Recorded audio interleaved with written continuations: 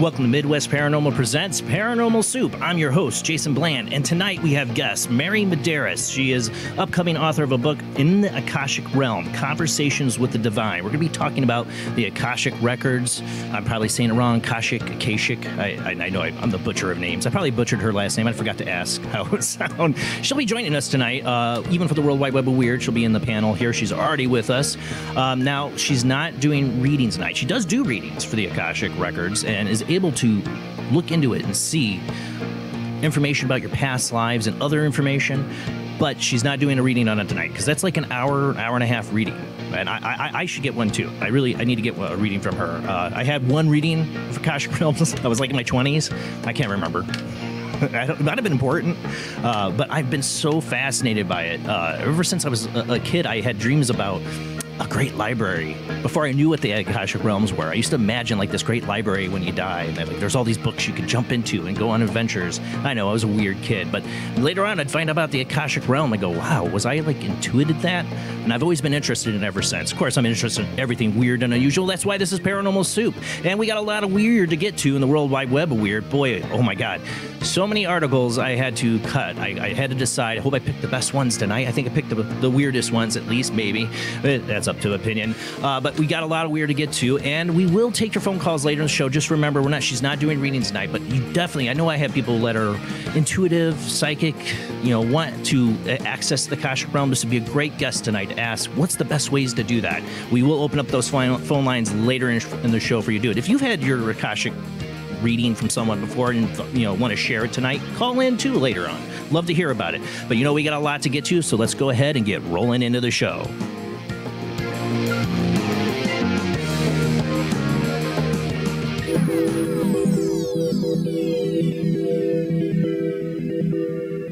Welcome to another night of Paranormal Soup. As I said before, I'm your host, Jason Bland. Tonight's guest is Mary Madeiras. Am I saying that right, Mary Madeiras? I'm probably butchering it. I usually do. Oh, you're muted.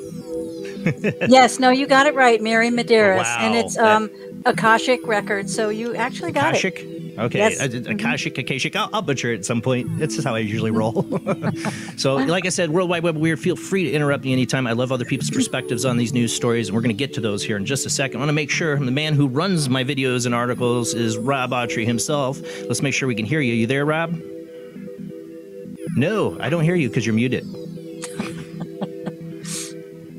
Okay. Now I hear you. I'm here. And let me get that. There's a share screen. Yes. Also, my beautiful co-host, Jamie D, is with us as well, as she is every Sunday night. How you doing tonight, Jamie?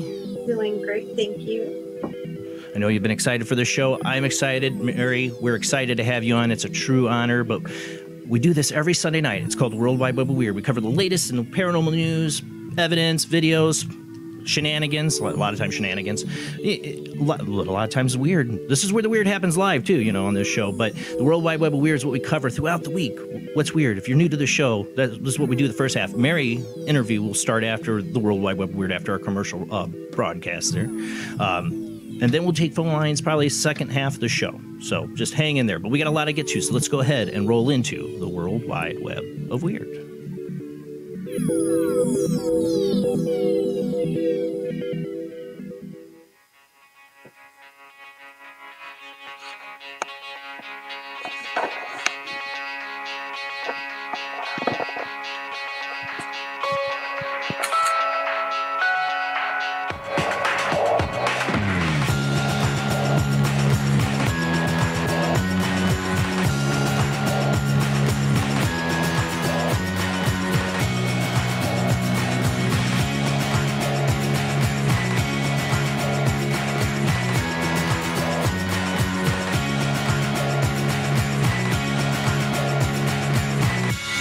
Tonight on the World Wide Web of Weird, I thought we'd start off with a story we covered a year ago. It was really, really heartbreaking. And I hate to start out on a heartbreaking story, but I figured this is where we start. I always like to start off with stories that we've covered before, with new updates. Well, this one is, I saw this on Coast to Coast and a number of sites. Church grapples with wave of Russian do-it-yourself exorcisms. If you remember about a year ago, a young boy was killed during one of these do-it-yourself exorcisms. I guess this is a epidemic in Russia, is DIY exorcisms. For those listening on the Paranormal Radio Network, we are a webcast. You can also watch us on YouTube, Facebook, and Twitch. We are live there. We show videos and show photos and pictures, but I'll try to narrate as best as possible. Here's the picture. Whoop, let me add that to stream. There we go. This was, I don't know if anybody remembers this from about a year ago. This boy had died. Since the dissolution of the Soviet Union at the end of the 1980s, Russia has reportedly seen an uptick in the number of exorcisms there, and many of them have not been performed by religious officials. The Russian Orthodox Church has issued a statement directing people to leave the practice of driving out evil spirits to the qualified members of the clergy.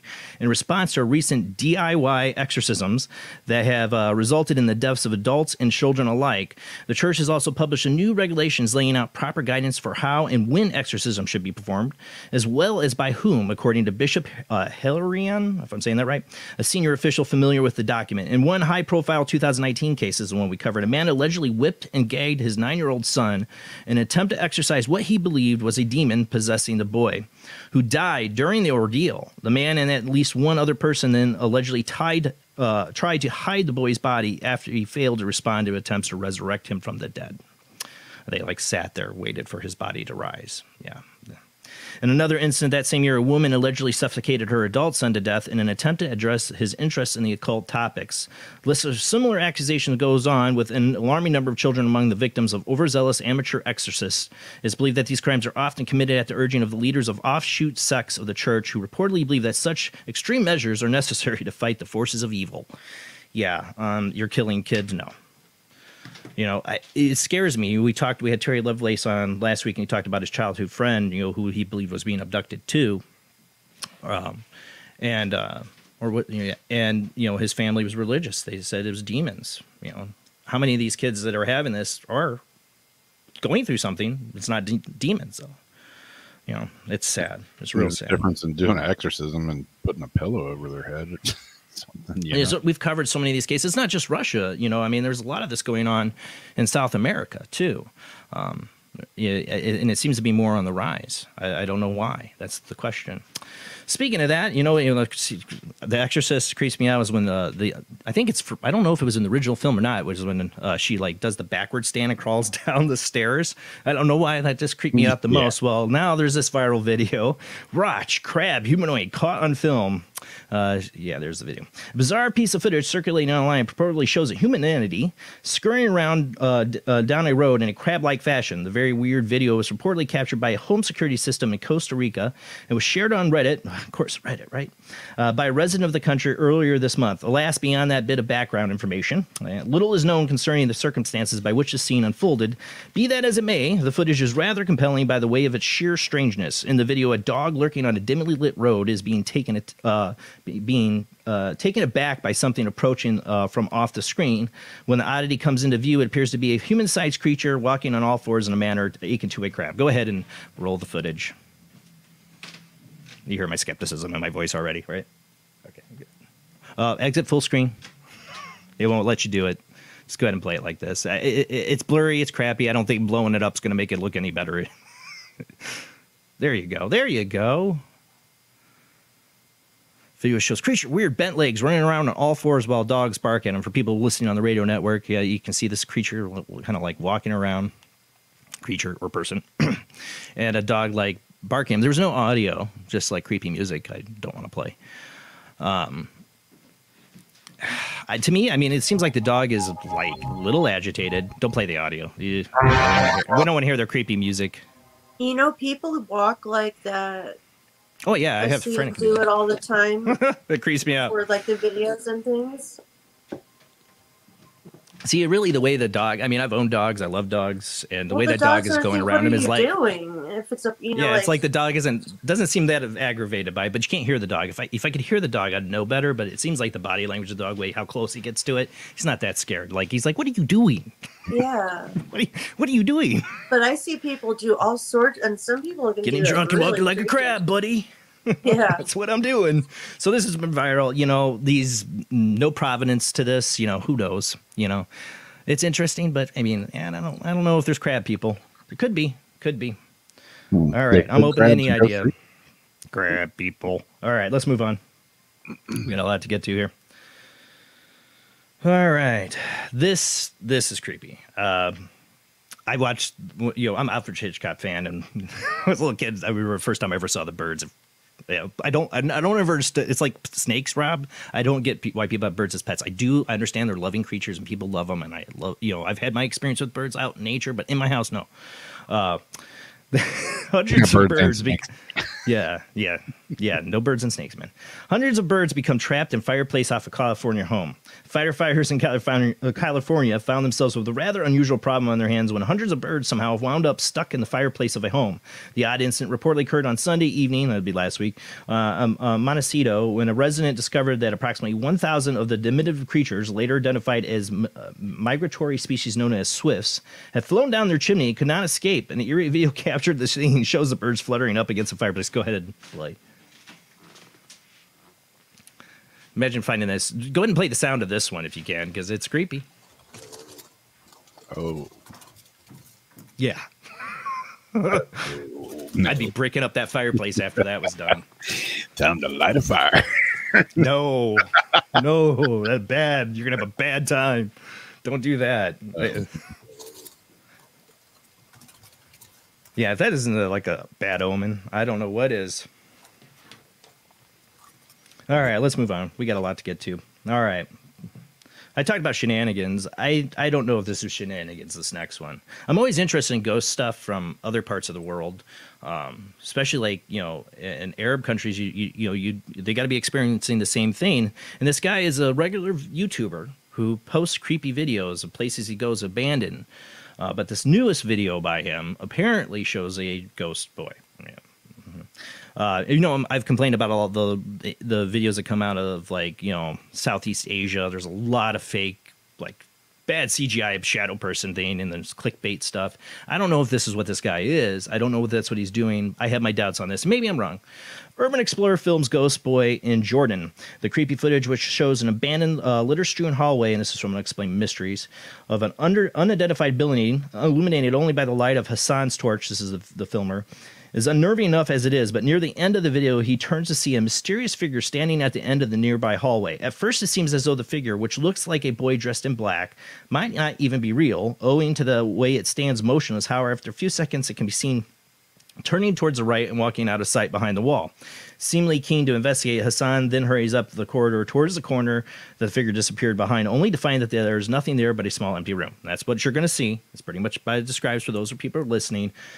I still have my doubts. I don't know. The only thing I say about this before we watch, just watch how flat he seems. You'll know he's not flat when he moves, but when it's still, when he's holding there, it seems so flat. And when I've had people describe full body apparitions they've seen that are totally physical, but it seemed kind of like the image was flat. So that's the only thing I thought was creepy, but I think it's shenanigans. Go ahead and play. It has audio. You can't understand what he's saying, but somebody might in the audience. I don't know. And if you go to the video on YouTube, I don't know what's the name of the YouTube channel. I don't think you can find it at Unexplained Mysteries if you go and find this article. People on my Patreon site, I am sharing the articles now up on my Patreon, so you can go there and click on them. A little something I throw to you for helping donate to the show, right? But you see how he just walked and moved to the corner? Now here's my zoom in of it. He's very flat there, but I think he's wearing a mask. That's what did it for me. It's like South Park. The characters in South Park are all flat and move. Right. Well, I've heard people describe that they see spirits sometimes totally fully solid, not transparent, but they were flat. I've heard that described before. I've seen ghosts. Everybody knows I've had my experience. I haven't had that experience, but I've heard that, and that's what it kind of seemed like at first. But when you do the zoom in on this, when I have it zoom in, I think he's wearing a mask, and that kind of says maybe it's I don't know. It could be. It's another country. It might be a normal thing for him. I don't know. And there's no way you can fake anything. Yeah, he runs up and the guy's not in the room, but it's bad lighting. He could have snuck out right as he walked up through there around him. They could have planned this all out. I don't know. I hate being the skeptical jerk. Maybe this is real, but I think he's wearing like a mask there. Maybe the ghost is wearing a mask. I don't know. Hard to say. And without the other thing is we don't know the location. He won't tell us where he's at. Of course, who knows in Jordan how faux pas this is too to do these kind of videos. I don't know. That's true. So he might not be able to say where he went. It's got the creepy element, and there's so many of these videos like this. It's like, I wish people, wish there were, everybody was honest. We could just believe it. He showed it. Yeah, you had that experience, but I don't know, buddy. I don't know. If it was his only video and that's all he did, he's like, I had this experience. Wow, then I had more credibility. But he has a bunch. If you go to the YouTube channel, you'll see. Not like this. They're not all like this. They're not really any like this. But he does go to abandoned places and has like see creepy footage stuff. So I don't know. It is what it is. All right, let's move on. Speaking of more shenanigans, and this might not be, again, overly critical. Very strange scene unfolded. I'm an open person to. I've the least scene I've ever experienced a Sasquatch, but I'm open to the possibility. I really am. Very strange scene unfolded at a Sasquatch conference. Say that 5 times fast. Over the weekend, when while on stage, a researcher purportedly spoke to the legendary cryptid on the phone and shared the conversation with the people in the attendance. The bizarre moment reportedly occurred this past Saturday at the Nebraska Bigfoot Conference in the city of Hastings. As a keynote speaker, Igor Burstev detailed his work investigating the creature in the native Russia. During the presentation, he surprised the audience by calling a Russian colleague who was allegedly in the presence of a Bigfoot for an impromptu interview with the famed cryptid. During the hard-to-fathom conversation, Burstev translated the Sasquatch unique language, which might be described as a series of guttural squawks. You'll hear it in a second. Specifically that it loathes poachers and people who befoul its forest habitat. That's basically what it says in all these screeches. Go ahead and play that footage. A FaceTime or a phone call? FaceTime would have been great. Of course, couldn't see it from there, but it wasn't. I don't think it was FaceTime. It was just audio. But that's what you should be doing. We need FaceTime with Bigfoot. All right, go ahead. You need audio for this, though. You might have to roll it back there. Roll the video back. And where's the audio? That's the important part. No? Don't hear it, Rob. I don't know what you did. Let me see if I can get it to work. I can at least play the audio. I think I have it. Oh, there it is. Let's try that again. Yeah, try it again. I hear it now.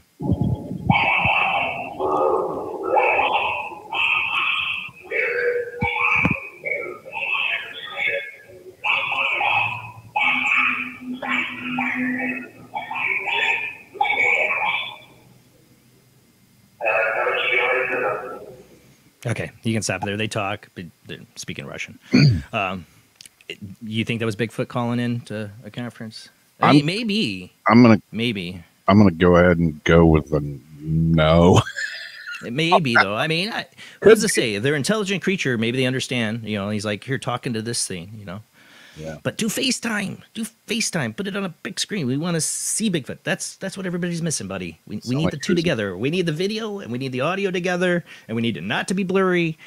And we need some physical evidence, get some hair samples. I believe Bigfoot exists. I really do. And I've never seen him. So, I mean, I believe in the possibility. I've had guests on. We got a couple good guests on Bigfoot coming up. But I hope for their sake this was real. If it's not, shame on them. Don't do this stuff. Please don't. I mean, where are the pictures that go along with it? If there's not video, somebody at least had to take a picture. Come on, you got a phone. Take a picture. Record it, please. Well, Bigfoot's calling in Bigfoot conferences, not FaceTiming. That'd be great if you FaceTime. We got Chupacabra taking a trip on a UFO. And actually, this is really interesting. UFO lands in Bolivian village and releases Chupacabra-like creature. As the Tribune here, I also have the Coast to Coast article, which I think is shorter. I might use that one because we're running out of time. Residents of a village in Bolivia claim to have witnessed a UFO landing when the craft subsequently released a Chupacabra-like creature into their community. The very strange incident reportedly occurred in the town of Montenegro, where I probably butchered that. Yes, definitely. Earlier this month, when the observers first spotted a puzzling halo of light appearing in the sky and descended to the ground.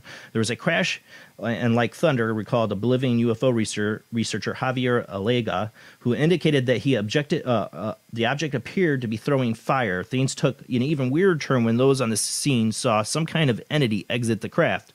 According to witnesses, this interstellar interloper stood approximately 1 foot tall and sprouted 3 fingers on each of its hands. The mysterious visitor is also said to have possessed very large eyes, yet was unable to see. Although how exactly that was determined is uncertain. Yeah, I don't know.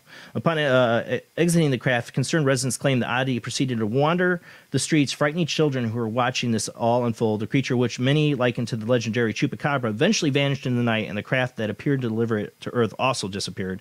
All that was left behind for this case were some curious impressions in the ground and several shaken residents. To that end, Alega, is his last name, understandably called for a scientific investigation of the matter, though whether such an undertaking occurs seems doubtful. There's a whole, like, you go to Costos or go to the Tribune, they got a news article from Bolivia News. I mean, they went and interviewed these people. There's people there. I don't know. I can't understand what their language is speaking, but they seem serious. Like, they've all seen something happen. I'd love to get the translation of that newscast because these people all appear to be seeing something. There's drawings that they got from the people. So something happened here. It reminds me very much of stuff that happened in Argentina and in Brazil. You know, they had similar, like, creatures and UFO connections. So what's that about? You know, I've always said, you know, do Bigfoot, Chupacabra, could they be the pets of aliens? Like, go let them out. Let them go get a run out. Let them go use the bathroom. You know, I know it's probably not that. Chupacabra out. Chupacabra's got to take a leak. Pull the UFO over. All right. No, seriously, though, I do believe these people saw something. This is really interesting. All right. Next up, let's see, because we're going to run out of time. Oh, yeah. Last week, we covered somebody coming out with a new Rendlesham Forest UFO video. That happened during the time 1980 when Rendlesham Forest incident happened. We've had Nick Rifford on who said it's all a psyop by the military. I don't know. But now more photos are coming out.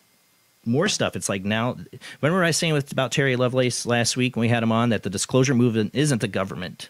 Yeah. It's us. It's us. It's us not being afraid to talk anymore and saying, I've had it. I'm telling what I've seen. Or I got this photo. And these people held on to this stuff. So this is a retired police officer has come forward to reveal his close encounters near Woodbridge in December 1980. I'm not going to read the whole article because I don't know if I can even read parts of it. It's very long. He tells a whole number of stories of everything that was going on at that time when he was a police officer and how he got this photo. But this is supposed to be from under it. He snapped this photo.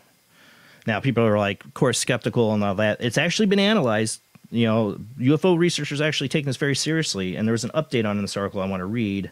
Update from the author. Just thought I would mention that I got a reply back, a well-known UFO researcher, and he told me that he had a Polaroid photograph looked at by an expert using the same software and technology the FBI and CIA photo forensic experts use for analysis. He told me it came back as clean as a whistle, completely untouched, not even one pixel if it was manipulated image.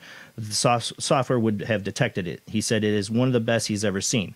Now, my skeptical part of that is it's a Polaroid, so there's definitely not going to be some digital manipulation. But Billy Meyer case, I know several others where they make incredible photos. Using like a glass models and stuff, whatever. Yeah, there's no digital manipulations. And it's 1980s. Yeah. It's 1980s. He wasn't going to do digital manipulation. But I think this could possibly be real. There's the other picture we showed last week. I wish I saved it in here. Was like 3 lights, if I remember right, like out over the forest. Mm-hmm. So maybe there's more. Maybe there's going to be more. And like I said, Nick Redfern believes it's a psyop. And maybe he's right. And he really makes a compelling case in his Rendlesham Forest book. But maybe it's a little both. I don't know. There's always a little bit of truth to both. Maybe I don't know. Last thing, I usually do 7 articles. Tonight I had to add one more. Sad to see Apollo 11 astronaut Michael Collins died this week. Collins was one of the 3 astronauts who flew to the moon during the historic Apollo 11 mission in 1969. After being selected for NASA's 3rd group of the 14 astronauts in 1963, Collins first flew into space as part of the Gemini program and would have flown to the moon as part of the Apollo 8 mission in 1968 if it hadn't been for a back operation, which precluded him from going. Perhaps fruitlessly, this delay meant that he would end up being assigned to pilot the command module for Apollo 11, the most historic space mission in human history. Now we just got left as Buzz. Neil left us. We've talked about it on the show. My fascination with the moon and the moon landing, and the fact that I think these guys saw something that blew their minds and they couldn't talk about it. I still think this day, I don't know what Michael Collins told his closest family members, or if he did see anything. I wonder if that'll ever come out. I really think these guys saw something that they were sworn to secrecy. They could never talk about. And then that conference they do, that interview after they come back from the moon, to me is always said it all. And it's, true hero here. I mean, these guys risked their lives. And the people that are going to go to the moon now, they're just as much risking their lives. I wouldn't trust any of that stuff. Oh, but I would love to go to space. I just want to wait until like 300 years in the future. We got warp drive, and it's a lot safer. I know I won't be around for that, right? But that's it for the World Wide Web of Weird. Our guest, Mary Madeiras, is going to join us after this commercial break. We're going to talk about... Now, Mary, is your... I wanted to clarify, the book In the Akashic Realm, is that out for release yet? No, not yet. It's sort of in editing phase. So not yet. Coming out Getting soon. closer. Coming out soon. Yeah. Okay. We're going to talk about that and many other things tonight. But we'll be right back after this short commercial break, guys. Thank you to everybody who's sharing the show. Keep sharing out. Tell people we got an interesting show tonight. They do not want to miss. And like I said, we'll take your phone calls a little bit later in the show. We'll be right back.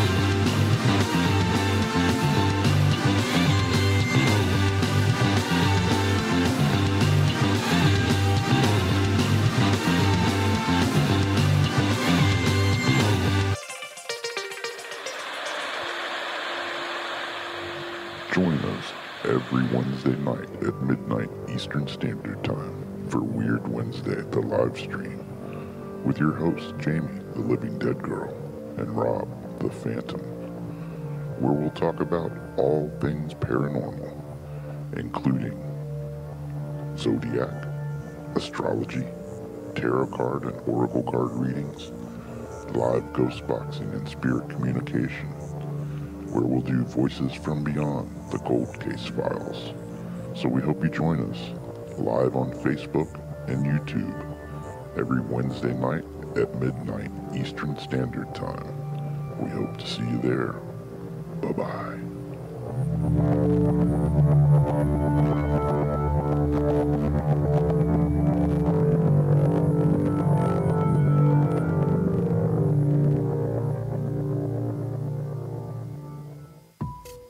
Since 1948, Fate magazine has brought you reports of the strange and unknown, all of them true.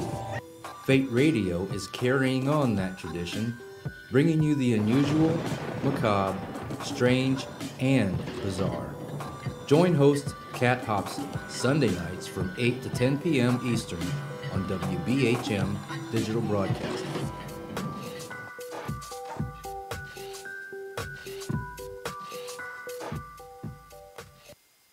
Of the second kind, physical evidence of a UFO. Close encounters of the third kind, contact. From Steven Spielberg, the director of Jaws, comes one of the most ambitious and unusual films ever made. And what you will see has never been seen before. It's a cosmic mystery crossing what many scientists believe will be the next threshold of human experience. It's called Close Encounters of the Third Kind. It begins in an Indiana town and leads to one inescapable conclusion. We are not alone.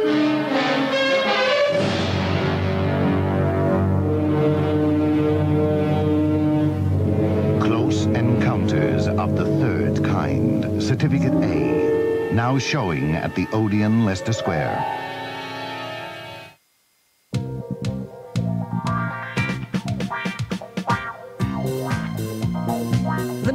Is alive. Join us and take a walk on the weird side when you tune in to the Kingdom of Nye, hosted by Heather Wade, the finest in late night talk. Listen live free weeknights starting at 9 p.m. Pacific time at thekingdomofnye.com, talkstreamlive.com, and the Paranormal Radio app.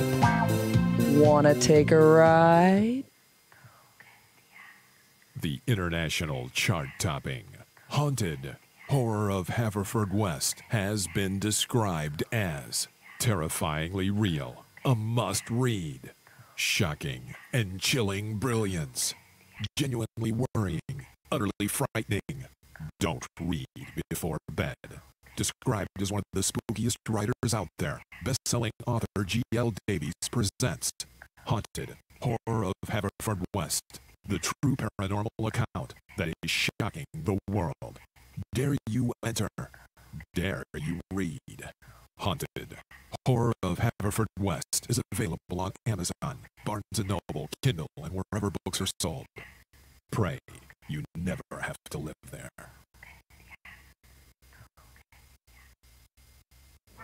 Do you like rock and roll?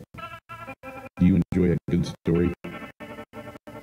Wish You Were Here, A Rock Fantasy, is a book inspired by Badfinger.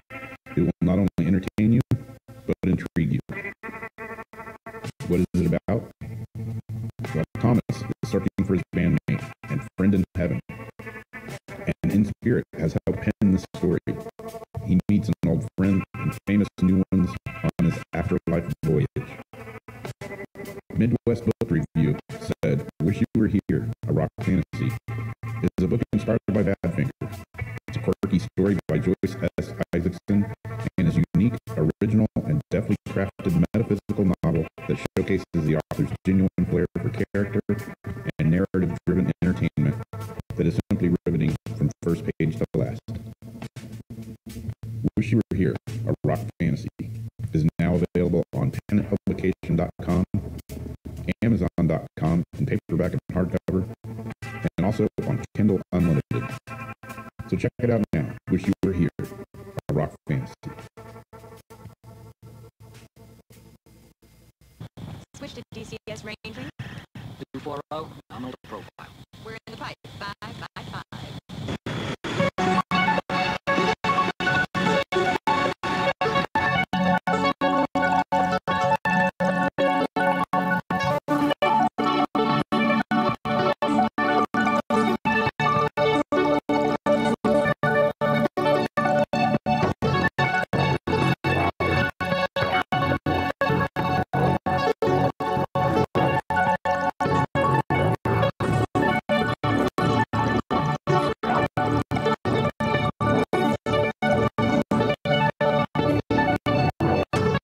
Tonight on Paranormal Soup, our guest is Mary Madeiras. Mary's successful career has spanned over 30 years in network television production and directing. She worked for CBS, NBC, and ABC television networks, garnering 3 Emmy Awards for direction and a Directors Guild of American Award. Following a spiritual calling, Mary was led to the Akashic Records. She studied in the Center of Akashic Studies in Chicago, where she completed 2 certifications and is presently working as an Advanced Akashic Records practitioner. She's writing 3 books on Akashic Records. Her first book, In the Akashic Realm, Conversations with the Divine, offers insight and clarification from the Akashic Realm about the common struggles of human beings today. Mary's work in her own Akashic record has solidified her role as a transformational leader in the entertainment industry. She has just completed writing a spiritual epic film and scripted young adult sci-fi television series that will addressing issues in the lives of teens today. I would definitely like to watch that. Mary is also slated to direct 3 upcoming films as well. We're going to be talking about the Akashic Records. Just to remind you guys, she does do readings. You can definitely will get her website out, Spiritual Therapy by Mary.com. You can definitely get a reading from her after the show at some scheduled point in time. But don't call it tonight for reading. Yes. You're having a very bad audio problem. I hear that. Yeah. It's hiccuping. All right. Well, let's see. Sounds like a non-Verizon connection. Uh-oh. Hey, Rob, unmute for a second. I want to hear what you sound like. Yeah, it's like repeating or something. That's what I'm getting. Oh, wow. That is a first. Okay, hold on. Yeah, that's a strange one. Mm-hmm. I'm still hearing it. Yep. This is a new one. I don't know why you guys all sound like When you're bad talking, audio. it skips. Mm-hmm. That is weird. Let me check something. Maybe you might have to restart the whole program. That'd be awful. Mary, you're on like you're Facebook. I going friended like you. that. I might have to send you an invite on there because I might have to repost everything if this is the case. I don't know. Will let me jump out and jump back in? Do you want me to also? Do we all leave? See, I don't know what that does. You'll have to start a new link. Yeah. Damn. I never had this happen. All these years doing this. Never had it do this. This is a new one. It started in the middle of your, the rest of everything sounded okay, but then towards like the last ad, it started sounding like it was picking up when you got her, started reading her bio. It was almost like you're talking and going like this. I heard it's skipping way before the bio. This what you're describing, Jamie. Yeah. I'm trying to check. Could it be me? I started. I don't think no, so. it's not you. It's everybody. Okay. I mean, technically, but sometimes our guests have effects on technology too. I'm going to try something here. See if this. I'm going to change the setting for my network. Give me 1 second.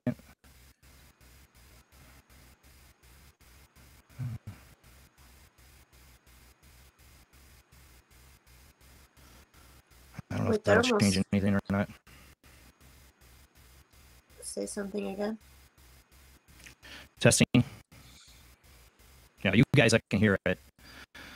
Let me see. I'm going to try. You guys stay here. I'm going to leave and come back. Let me see if I can do that.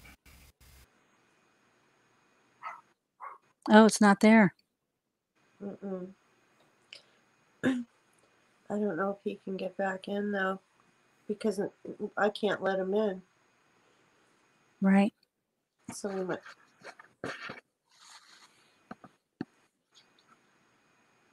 Is that Rob coming back? Wait, well, all right. I still hear you guys sound bad.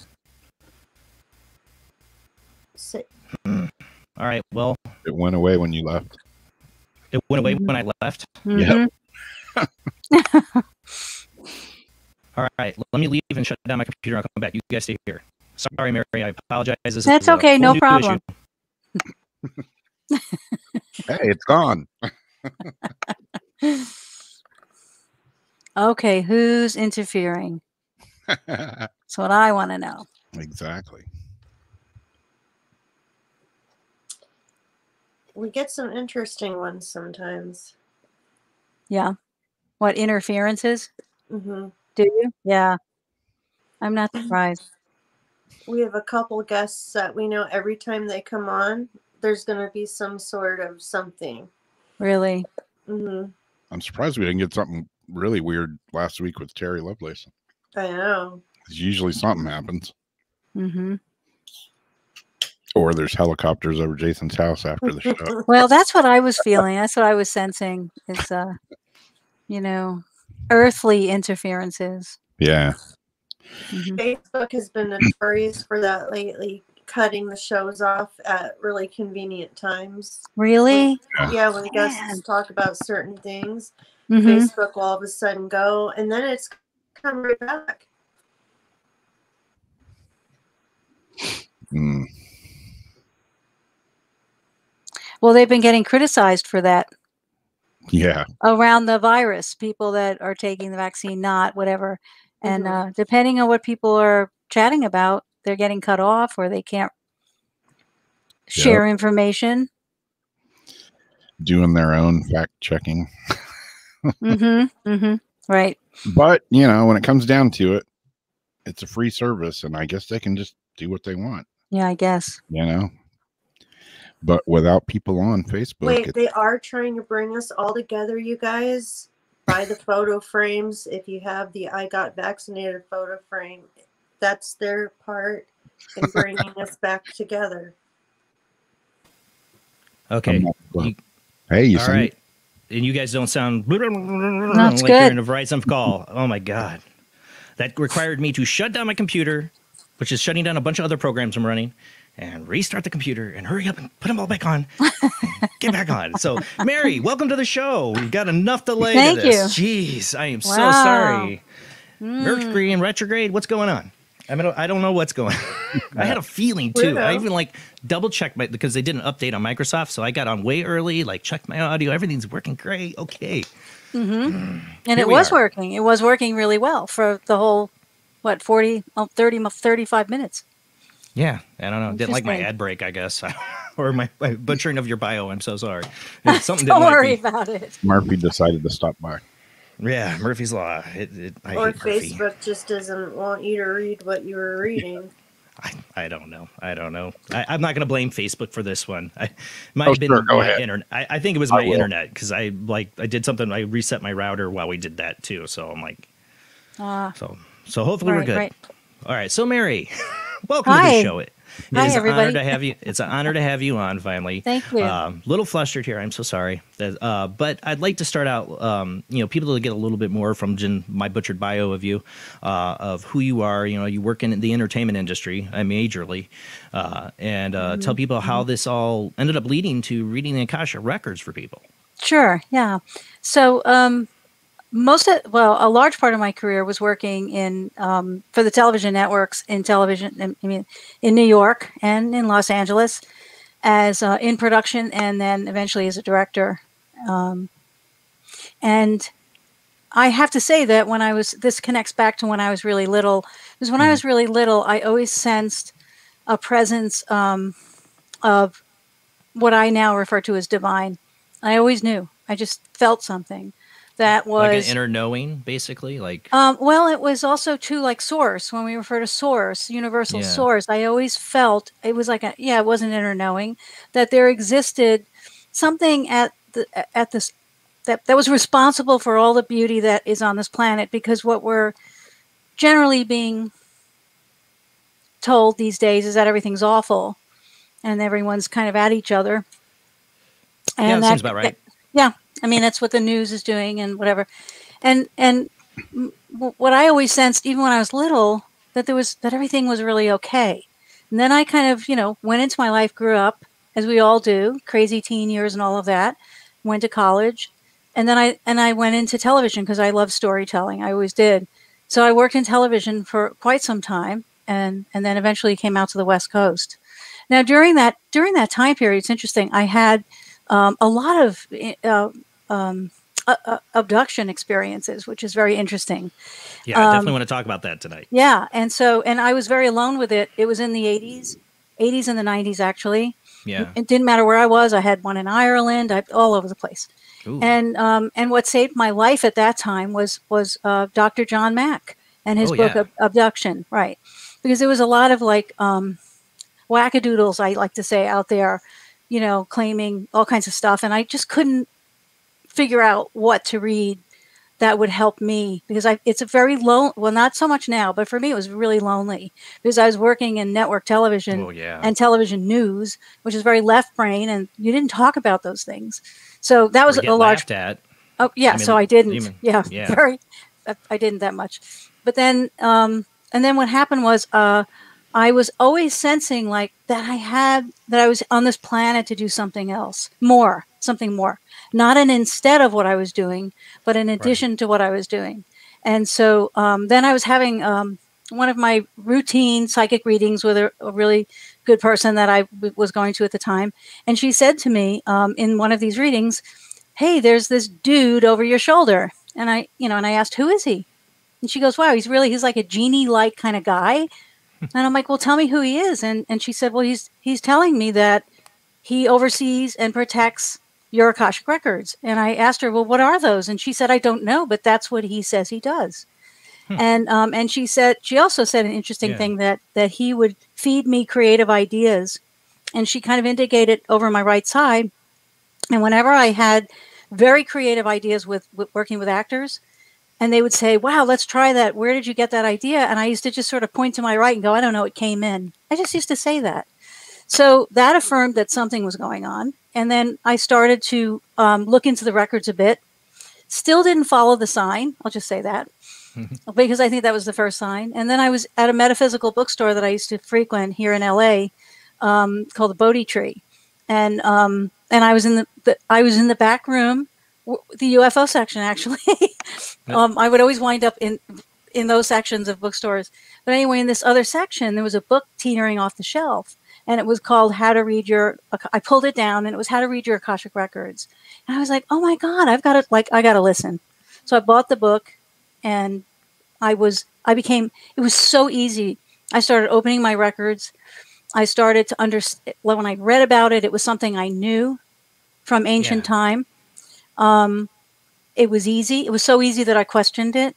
But the way it works for me is that I do a sacred prayer, and then I studied. I studied at the Center for Akashic Studies out of Chicago because I was led to that. It was like I had to now follow what I was being led to. And I did, and the more I followed it, the easier it became for me. And then I became an advanced practitioner in the Akashic Records. And my whole life began to shift as I was working in the records. Because what the records do for us, it's, I guess I should say right here that what the records are, it's been around, Akashic Records have been around since the beginning of time. And they're a dimension of consciousness. And they contain a vibrational record of every soul in its journey. And this is based on the idea that our souls incarnate and reincarnate and reincarnate. Right. The same soul comes back and back and back. And so I believed in that anyway. And I believe in source. And I believe that there's light and divine. I believe we are that. And that's what the records show us. And they help us connect back to our own divine selves, because when we open our own records, we're actually tapping into the divine aspect that's recorded already of our own soul's journey.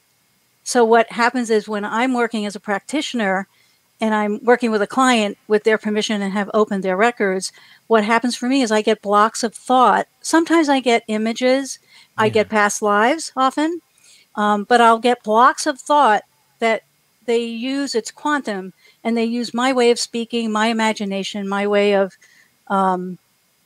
being a human, I'll say, to convey through who that person is already on a divine level. So what it does is I equate it to a sprocket that can get out of its groove. And then when we visit with our records, our own records, we meet that divine aspect where we remember who we are, and that sprocket during these sessions just comes right back, and we line right back up. And it reflects in so many ways. I mean, we could talk forever about this, the different things that can happen when we're in our records. And the records are governed by, I should say governed, but there are 3 absolutes of the records: fear not, judge not, and resist not. And those are very important because the records, they're not ghosts and spirits. They're not creepy crawler things coming. It's not dark. There's never anything wrong. There's no judgment. No judgment. Always light, light, light, light, because that's what we are inherently, that innately we are light. And then, of course, Eckhart Tolle's idea of the ego conscious kind of gets us in trouble a little bit in the collective ego conscious, which is another conversation. But when we are out, that's right. And when we're out of touch with our own, and divine is it, by divine, I don't mean church at all. Right. I don't even mean spiritual. It's just divine is something, it's just light. It's the source light of everything. And it's and it's quantum, and it is around and within and without all the time. And of course there's no time in quantum land, right? So that's who we are. And when we visit or receive a reminder of that through our records, and we do receive it, it's energy, we get it. It's so amazing. Like, it just never ceases to amaze me what happens when I'm working with people in their records. I expand, they expand, they're reminded who they are. People have created new careers out of what they didn't know why they were unhappy. And out of their readings, all of a sudden, they're guided back into why they're here.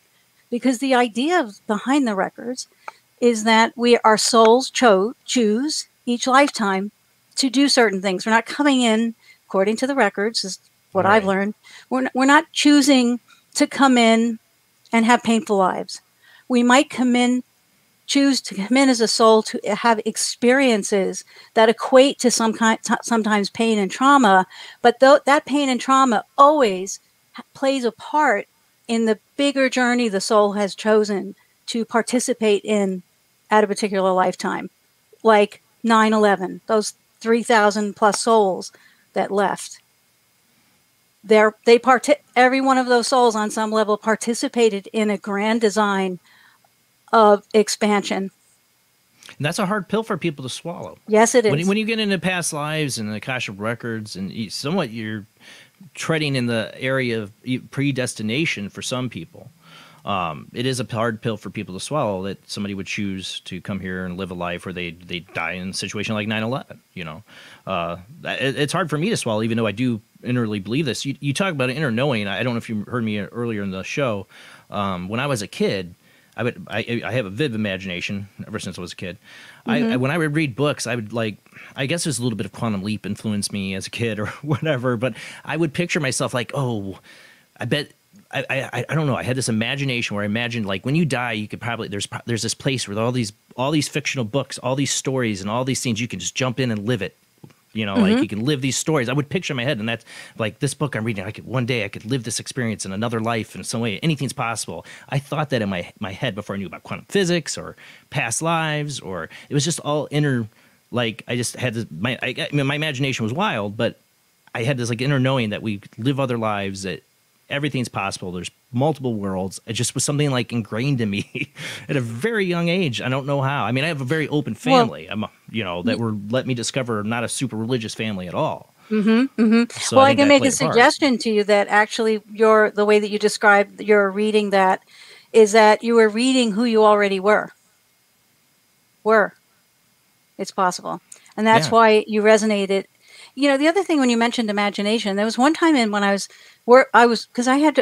in my studies, I opened my own records lots to heal past wounds, because the records really work very well for us to release and allow our past perceived wounds and traumas to transmute into the light, right? And I once, in the beginning of my work, I was in my own records. I was on my computer, because I would just sit on my computer, say it's a sacred prayer to open my records, and then I would listen and I'd ask questions. And I asked, is this real or is this my imagination? And I thought I was going to hear in the block of thought, I thought I was going to hear, no, it's real, Mary. And no, they said, yes, of course it's your imagination, because it's the greatest aspect of you. And it allows us, we use your imagination to be able to share and participate in, a soul and an individual reacquainting themselves with their own soul's journey. So you just mentioned your imagination. That's a great way for non-physical to communicate with us, because our imaginations are not there. It's not our minds manipulating it, right? That's not what imagination is. We experience our imagination when we just sort of sit, and it feels like we're just kind of like listening to something that kind of is coming from us, right? And that is what's real. It's funny we call it imagination, but my understanding is that's what's real. Well, I mean, like throughout my life, when I was a little kid, I remember writing this whole story about how they're going to make this, dinosaur park, and you go there and like they're making dinosaurs. And like it was like one of my first stories I've ever written. I was like, then Jurassic Park comes out. I'm like, man, Matrix. I had that when I was a kid. I had like the whole like story. I wanted to write a story about people living in that they didn't know that wasn't real and all that stuff. And the Matrix comes out. Like my imagination, cool. I mean, there was even one time, I'm a huge Star Wars fan, and I had a full vivid dream of the second prequel, like one of the scenes in it, before it ever was released or any preview ever came out. I was sitting in the theater and I'm like, that's the scene I dreamed. That's exactly this creature in it, everything that's happened. I mean, I've had a lot of precognitive dreams, but I'll have ones about entertainment. And I went to school for film. I wanted to do film. I wanted to direct and all that. No wonder. But I've always had an interest in stories and writing. I've never completed anything. I mean, I've never completed college for film, but I always have like this hidden even movies. My wife can't stand watching movies with me sometimes because I can predict the endings of all these movies. Like I'll never forget seeing what was it? I See Dead People. What's that movie? Oh, right. Spoiler The Sixth alert. Sense. The Sixth Sense. Yeah. Spoiler alert, but I remember sitting with a girlfriend and going, I think Bruce Willis is dead. This is like 20 minutes into the movie. She's like, whatever, shut up. And then in the movie, she's punching me in the arm like, I hate you. I don't want to see a movie with you. You ruined it. Yeah. But I don't know. There's also a lot of people who are saying this. I think Elizabeth Gilbert wrote this in her book, The Big Magic, is that the ideas exist in the ethers. They're out there and they're floating around, and they have like quantum signatures to them, right? They're made of something, and anyway. So they're floating around the planet and they're looking for a match.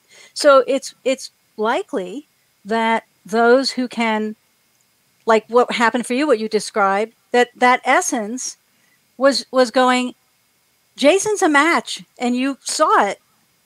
I could have wrote Jurassic Park. Yeah. Michael Crichton. And so, is that still happening for you? Like, do you get things like that? Yeah. Oh, yeah. Do you write them down? Because sometimes I do, but I'm not writing the full manuscript. What I need to do is like write one of these scenes and get it out there before somebody else does it, so I can make a buck, right? Well, we should. Well, we will open your records. That's an offering from me to you, and we'll see what comes forward, because all of these aspects of our lives that we go like, what is that? Or this has always happened. What's so cool about the records is when we look from within our own records. And what I didn't say earlier is that what we access when we open our records are these light energies. They're not beings, and they're not spirits or ghosts. They're light energies, the way Abraham Hicks is pure positive consciousness. And so these are light energies, and they're in the form of what we refer to as our masters, teachers, and loved ones. And the masters oversee our records. These are energies. Our teachers are light energies that come in and out of our life in a lifetime for life lessons that we've chosen. It's all about choice that we've chosen to come in for, whether it's self-love, could be one. Those are the teachers. And loved ones are light energies that participate in this entourage, this light entourage of the records. And the loved ones are those who we experienced love with. Any it could be teacher, friends, lovers, our family. They're on the other side now. And what I want to say is, because a lot of people ask this, and somebody might ask this, what to compare it with a psychic reading? Is this a psychic reading? No. Right. The loved ones, and I will sometimes get an energy. I'll be like, there's a grandmother energy, and she's very powerful, and it'll never fail. Somebody will say that's my grandmother. She was this, whatever. They're sitting in the divine quantum space of who we are. So they're holding the divine energy. That's their role. They don't come and chit chat. Psychic readings are more like back and forth with somebody on the other side. And those are also valid and wonderful, but that's more of a chit chat. This is more like they're sitting in the soup, so to speak, of our divine, of our records. And so that's the entourage that we're calling on. And it's a very subtle energy that I can feel. Sometimes I'll get a little tonal shift in my ear that's affirming, or sometimes I'll get major chills during a reading, head to toe, when we've hit on something that's just, amazing for that person. So I just wanted to say that. Well, you mentioned, I had a question from Linda, who's, I guess she's experienced or works with the Akashic Realm as well. She says, yes, Mary, does she see orbs? Good question. Yeah. No, not me with my eyes. Yeah. But quite often, my photographs will have orbs. And I don't mean during a reading, but just in general. So I have experienced orbs myself and around people, and it's amazing. When you take photographs, it could be a party, whatever. And then it's never right then that you see them, at least for me. And then all of a sudden I'll be looking at the photograph and go, oh my God, look. And there'll be orbs, here and there. But I don't.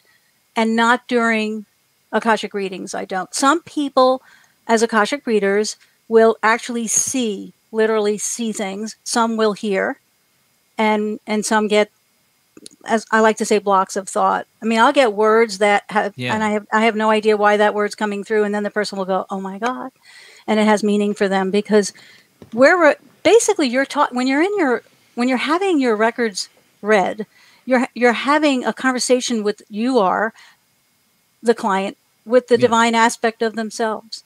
I'm just the pass through, right? It's the higher self. It's the you, the kernel of you, because you've lived all these other lives. I'm a complete, just so you know, I'm a complete believer in past lives because my own personal experience I had in my life. I felt like they were gifts. Honestly, I do. Two very vivid dreams. Like they were super emotional, vivid, very vivid, and real. Of two, I believe, are past lives, and they both explain a lot about why I'm wired the way I've always been wired, about my lack of trust of authority, government, and religion, and my staunch hatred of racism, and I'm also dealing in a society right now that's going way overboard with the whole racial crap right now. But ever since I was a little kid, I could never understand how people could, judge people by the color of I skin. can't believe you're saying this. This was everything you just named about you. That's my reality, including being little. Yes, my father was Archie Bunker. He was. We used to. I mean, people in the house thought it was funny, but I didn't. It was very painful. It was a comedy series. He hated. My father hated cultures. Well, obviously, he was uncomfortable. There was something about him. I mean, now I know. But it was very, very painful for me growing up because as a child, as you just sort of said, I didn't understand it. I don't understand hatred. I don't understand hating someone because they're a different whatever. I just never got it. Like I don't have that gene in me. Yeah, exactly. Like I'm wired that way. Well, both. I'll just tell you really quick. The dreams I had. One, I was a little black girl, and I was beaten to death by my white slave-owning father. Wow. And I felt every blow. It was very physical. And I had other dreams of the woman was my mother in that were very, very personal and vivid. And I didn't understand it until I had that dream of being that little girl. I'm like, she was my mother in a past life. Whoa, I just got chills.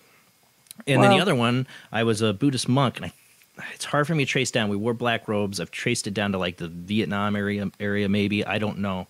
And I'm not even sure what time period. I know people had to have rifles.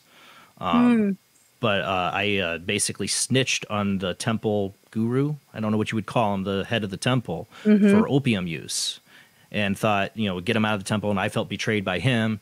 And then next thing you know, the whole temple's being raided. Every monk is being shot dead, and I'm running for my life. And the last part is me stopping as these soldiers are up on this cliff, and it's just burned in my mind. And the fear and the adrenaline. I remember waking up screaming from that dream and feeling like I got shot in the chest. So that explains my total lack of trust with religion and my lack of trust with the government. And the meaning of past lives for us is something else that I've learned recently is that our DNA, which is we now know, it used to be 96% of our DNA. Scientists still refer to as junk DNA, which is such a a joke. Like, we can't identify it, so we're going to call it junk DNA. Yep, well, that's science. That's science. So what I've come to learn is, we know when we tap into the truth. I know you all know this. You just know when you hit on something and it's the truth. You just know your whole bing, time stops for a second, and it's like okay. And we got to hold on to that. We got to trust our intuitive hits like that. But our DNA, because it's quantum, it moves through each lifetime. Energy doesn't die, that we know for real, right? So we can actually access aspects of our DNA from past lives right now. It was suggested, I forget where I heard this or read it, that an example, let's say someone gets a diagnosis of cancer, and they know, and they open their records, let's say, and they discover, or do past life experiences, and they may discover that some past life, there was no cancer. Well, that means their DNA contains quantumly no cancer. So by intention and knowing, simply that, you can actually call on that part. You can just access that part of your DNA. And what happens is a lot of people, because we're linear thinkers too, and we struggle with being third dimensional and then everything else, right? What happens is then people will ask the question, well, but how do I do it? What do I do? all you have to do is know that it's true and go, I invoke the part of my DNA that knows no disease or whatever. You could probably do this with COVID too. But Watch it's just you're going to get this video taken down real quick. I know, right? Uh-oh. There it goes. I don't. Well, screw them. But we can access the quantum parts of our DNA that will benefit us in this now time. She said benefit. She didn't say cure. That's damn algorithms. Well, there is it's no. all right. There is no disease. I'm going to say that. Oh boy, now you're really going to get us knocked off. But well, this is the thing. I believe that like I said, I've always had this like you said, inner knowing, like let things sit right with me with what you say. And I've even when I was a kid, I believe that I had lived other lives. Like I just had that feeling, like the inner knowing. But I was raised in a household with a mom who later became a Buddhist and a dad who's into quantum physics, and he has like a lot of these quantum physics books I would like get into and read and half understand. So I grew up in a very open-minded household. Other people don't. They grow up in a very religious, stringent household and discover these things later in life. But to me, having those two dreams, the reason I call them gifts is that I just knew it was knowing the moment I woke up that I was that person. I was, I mean, I was a little black girl, and my YouTube's going to take that down too, right? Racial appropriation. No, it's past lives. Come on. Right. These days. But when you get into past lives, and we've had Chris Leon, who's a past life regression therapist, and has a number of books called Life in the Past Lane, and he did a past life regression with me. It was really interesting, and for that, it doesn't cure it eliminates certain health issues. And I did have an experience with one of the regression where I was also a witch trapped in a dungeon, like basically like I'd been accused of being a witch, probably was. And I think, and I remember, I it wasn't evil or anything like that, but they broke my hands. And I've had this problem where what was leading up to that, where my finger joints would just swell so bad or throb really bad, like just this pain in my hand, this ghost pain in my hand. And so he addressed that, and I did that, and it did go away until the other day. It started to get the pain again. Sometimes it comes back, and I'm going to do another session with him. But it's interesting. He's had people like eliminate certain ailments by diving into their past life. You talk about DNA like that and the quantum DNA. That's one way. The other way that we can is when we take an Akashic perspective on either past life trauma, or even childhood trauma, what happens is the divine moves on the spoken word. So and that's why there can be ancient tomes that you pick them up, and if you read from them ancient texts or Sanskrit or mantra, or I'm just going to say possibly parts of the Bible, but anyway, that something happens because the divine the spoken word has energy, right? And it was spoken somewhere and written down. So what we can do with past lives or trauma is we can access it. And Linda Howe, who I studied with, not Linda Moulton Howe, that's the UFologist, but Linda Howe of the Akashic Records, she uses the term we can mine, M-I-N-E. We can mine those experiences, and we bring them into our now, and they become powerful opportunities. So we don't have to shine a light on it and go, ew, and we don't have to get rid of it, because traditional psychology does that. Like let's look at trauma, bang away at it, then we reactivate it, and then make it bad and make it go away. No, because the idea in what the Akashic Records teach us is that everything that we've lived is an opportunity. There's no mistakes. So we could get rid of shame out of that one. There's no mistakes. Everything plays a part in why we're here. And it really does. We can look, even the people who've had awful, I'm an example. So I grow up with a, racist, very strong, I'm going to just be nice, my strong-minded dad who hated every culture for some reason or was afraid of them. I don't know. But now that has infused my work and concern, and in my writing, because I'm writing fictional stuff now, and I wrote a screenplay and I'm writing a series. Yeah. It's infusing my work with probably what you're talking about. When you talked about racism bothers you, well, it wouldn't bother you if you were not that black girl. Probably. I would So hope it it would bother me, becomes but it becomes a gift, yeah. and then it informs how you work and how you reach. I mean, look at, you're on a platform right now. You reach out to people and you have people come forward and speak, and you're bringing truth and you're questioning and doing what if, which is wonderful. If we all could just go what if instead of going no, no, whatever, that would be great. I know. It's right? the ending of knowledge, saying I know. You know, Yes. then you've just stopped yourself from learning. Totally. I always go with the predetermined aspect of that. I don't know crap. What's going on? I have a lot of theories, a lot of speculation, a lot of questions, but do I know? Heck no. No. So so what we can, so when we have that Akashic perspective on events that we thought were horrible, or we experienced horror, it's not, we're not disregarding that. Like, we have trauma. We've all experienced trauma, whether it's in past lives or in this lifetime or right now, right?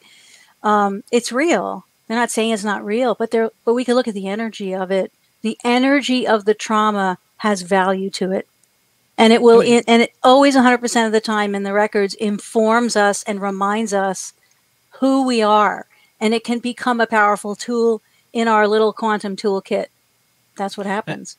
Well, you know, the other crux of that, you know, I was a victim in both those cases, but other people go back, and I'm sure I have it in my past lives. You know, you find out you were an evil person and you murdered people or you did horrible things. Like, it's like we all play characters. It's, you know, point. I don't want to say we're detached or we're not real. You know, we're not who we are, but it's like we take on a character. I mean, what was Hitler's? I mean, got to bring up the Hitler thing, but you know, what was Hitler's, you know, mission to learn in that situation? You know, that's the hard pill for people to swallow sometimes when you get into people that are just, you know, seem irredeemable.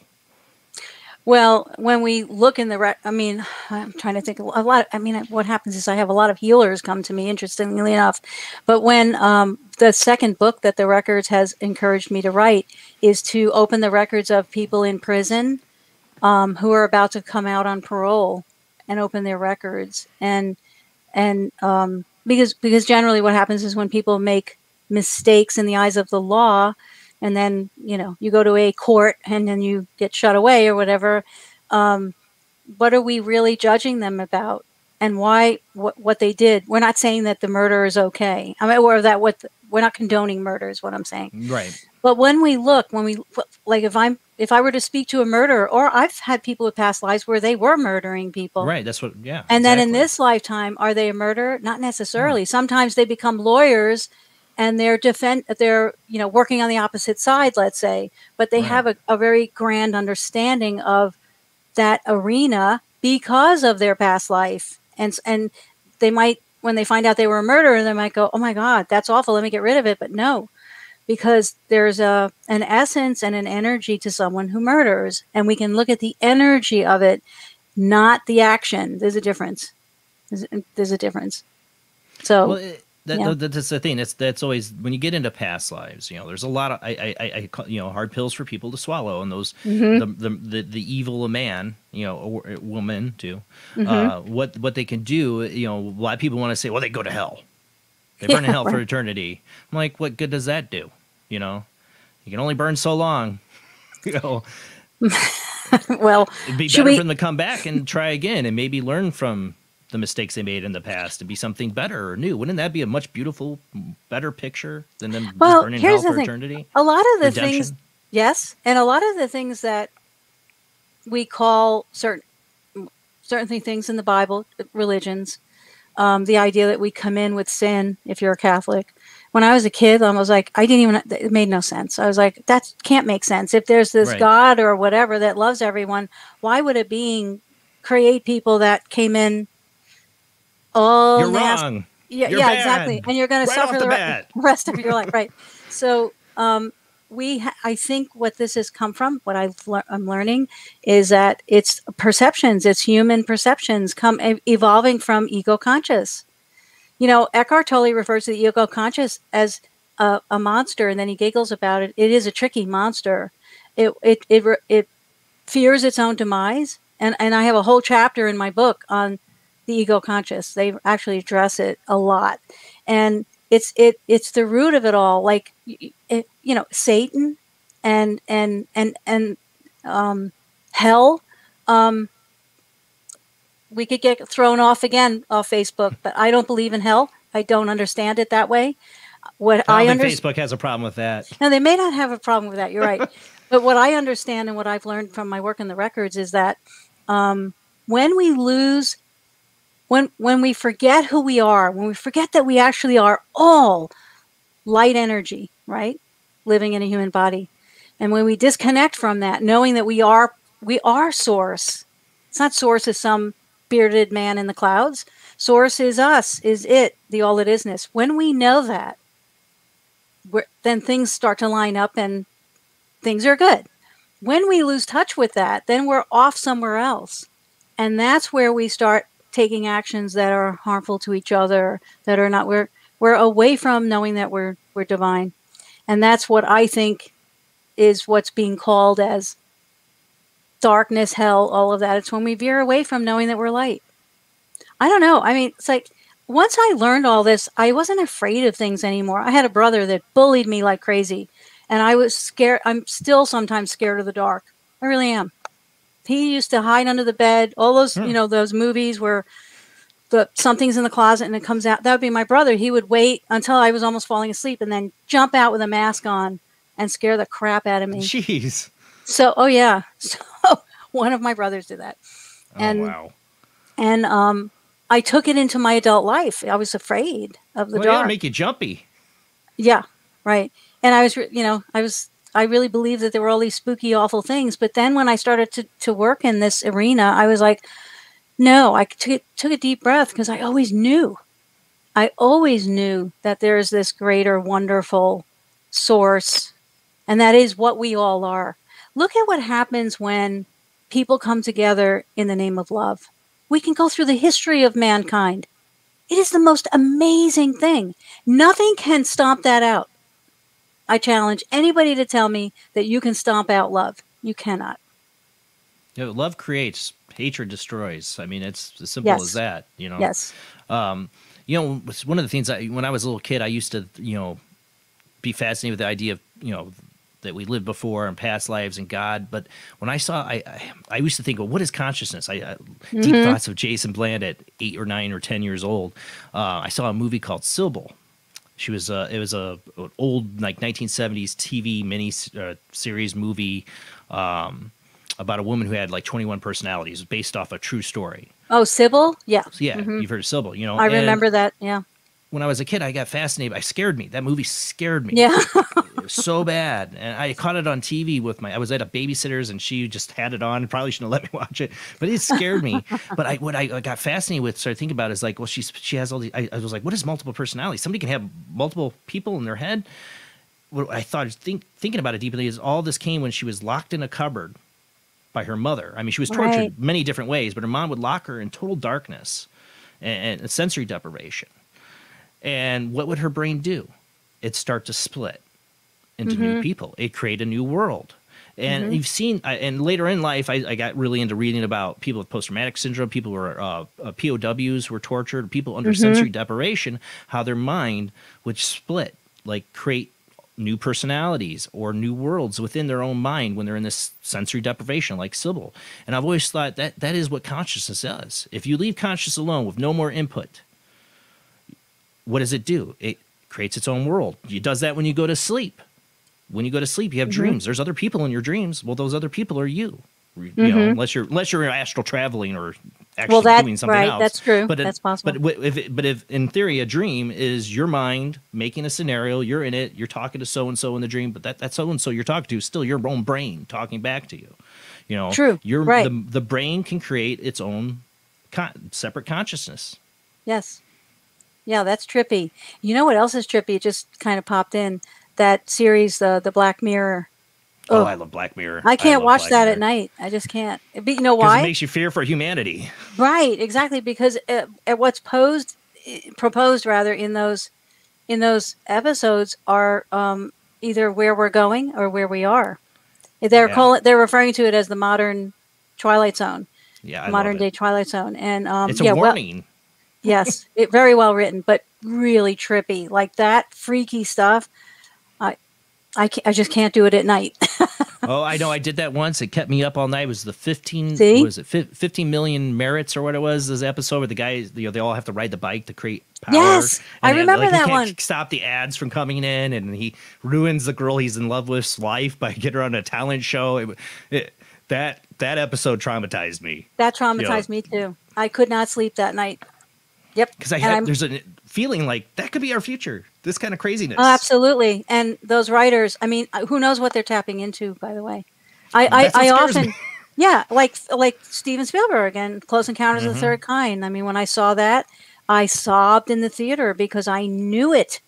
I was that character of, what's his name? Richard Dreyfuss? Yes, Dreyfuss. And, when those little beings come out and then he goes and the Frenchman we were just talking about this last week. Actually, really? With Steven Spielberg coming up again here. Yeah, yep. And like, what did he, anyone who worked on that film, what were they tapping into? That's what I think he wasn't just subconscious tap. I've always said I think Steven Spielberg has some kind of government tie-in. Because look how right before Spielberg, before Close Encounters of the Third Kind, I'm a movie buff.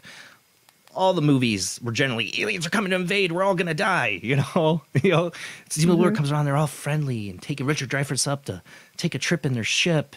And E.T.'s got a glowing finger and a But that's my and experience. likes Reese's Pieces. But you see, but they're trying to change public perception from the 1950s and 60s of this alien invasion. We're all gonna die, and oh my god. I mean, if we're still in that mindset right now with actual Pentagon some admittance that there's UFOs in the sky. Imagine that admittance back in the 1960s or 50s when they had all these War of the Worlds, that people really would lose their minds. Right. But we've been conditioned now to be like, oh yeah, aliens, they're cool. And I always say there's just two in what I've watched, two films. One is E.T. I mean, because that's not about an E.T. Yes, it is. But it's about a boy's first experience with love. That's what that movie's about, right? And it happens to be an E.T. And it rips our hearts apart. And we, do we love the E.T.? Of course we do. Does he love Elliot? Yes. So, the creation of that was brilliant. And Close Encounters of the Third Kind for me is another beautiful depiction of what we are always being shown in media are the gooey teeth and aliens coming out of our bellies and stuff. And it's like, I am so tired of that. I really am. I'm an Aliens fan, sorry. Oh, you are? Yes, but I mean, Prometheus, great movie. But I love Steven Spielberg. My favorite, and I always bring this up to every person in the alien subject, is have you ever seen his miniseries called Taken by Spielberg? Came out in the early 2000s. I might have seen a little bit of that because I remember the title, and I would have jumped on that. It's all about alien abductions. Yeah, I think I did. Yeah, and I tell you, he's got inside track. He's got an interest for sure. Like, I wouldn't be surprised if you walked to Steven Spielberg's house and you saw books on abductions and UFOs and like a secret little stash of interest because he knows he's definitely in it. It's Taken is such a perfect picture of like the abduction experiences. He's on the inside. Have you ever had Mary Rodwell on your show? That name sounds familiar, but no. Yeah, I don't think so. She's written several books. She's worked with children experiencers and lots of them. She's written many books. She lives in Australia. She's a wonderful guest to have on because she talks. Yeah, look her up, Mary Rodwell. And I think one of her books is called Chosen. I don't know. I have all her books, and I've met her. She does hypnotherapy as well, but she's discovered just like these kids that are coming in and they're speaking languages that no one can decipher. And, the clicking sounds like aliens. They're all drawing the same ships, the same, and they're from all over. And it's like, okay, what's happening here? And a lot of these children, in her experience, they have psychic abilities. They have, they can see the future. They see the planet in a good way. They see ways. They're coming up with ways to improve our planet, right? Like Indigo Children. Yeah, it's like that, except ET related. Yeah. Yeah. Yeah, her work is fabulous. Indigo Children is ET related in a sense. Yeah, I mean, that's true. We've gotten into the whole aspect of aliens and the afterlife. we can get into more of that because we're about on a commercial break, so that's gonna be a whole other rabbit hole. But you know, that's what always interests me. You know, I say it's Paranormal Soup. I believe all these things are connected. You know, when it comes to ghosts and Bigfoot and aliens, I believe they're all connected. They're all swimming in the same soup. We just don't know it yet. We don't know what the connection is. But you know, the Akashic Realm, you know, this written record, it's not just for humans, right? I mean, we've lived past lives on alien planets, and some of these kids could have memories from that, right? Yes. Yes. We can, I've opened records for pets. It's anything that's in public domain because then it's etched in the divine library. I don't know what to call it. You know, it's a quantum field. I don't know. You know, that's an interesting question because I've opened my records about my ET experiences, and my own light energies have not said no, whatever. They're more like, this is a part of who you are. That's what I received. So yes. We can get into more of that when we come back. We got to go to commercial break, and we will also open up the phone lines for you guys. Remember, I'm not doing readings tonight, but if you want to call in, ask a question, share your experience if you've had a Akashic Realm reading before, or do you want some advice on how to look into the Akashic Realm on your own? Time to call in. We'll get those phone numbers out to you when we come back from the short commercial break.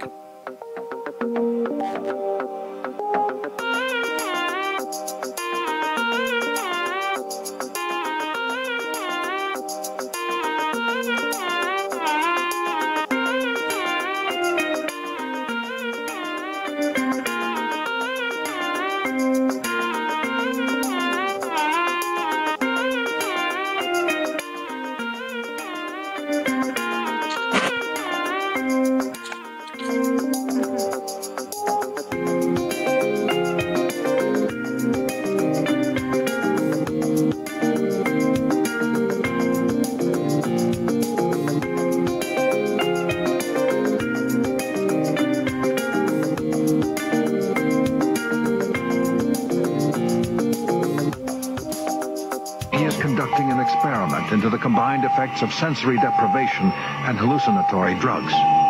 The subject of the experiment is himself, and the experiment is out of control. Ken Russell's Altered States, a film that must not be missed, is in the West End now.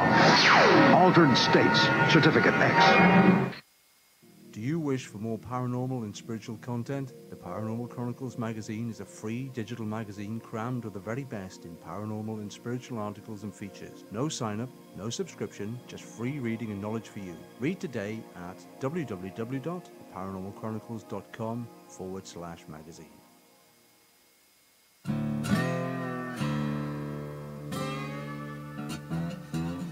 Oh, come on. I'm Southern, but... nope. That'll do. Hello, I am Kat Hobson, host of Paranormal Experience here on WBHM Digital Broadcasting out of Birmingham, Alabama. I enjoy having guests from all areas of the paranormal, from ghosts to ufology to cryptids and beyond. You'll find some of the best researchers in their fields bringing you some great information. Join me on Wednesday nights from 8 to 10 p. Eastern here on WBHM Digital Broadcasting.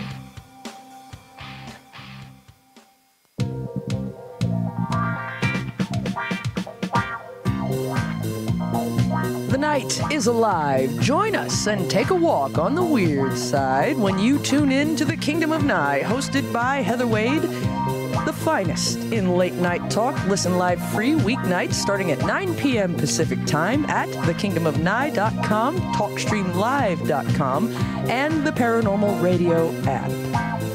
Wanna take a ride? Join us every Wednesday night at midnight Eastern Standard Time for Weird Wednesday, the live stream, with your hosts Jamie, the Living Dead Girl, and Rob, the Phantom, where we'll talk about all things paranormal, including zodiac, astrology, tarot card and oracle card readings, live ghost boxing and spirit communication, where we'll do Voices from Beyond, the Cold Case Files. So we hope you join us live on Facebook and YouTube every Wednesday night at midnight Eastern Standard Time. We hope to see you there. Bye-bye.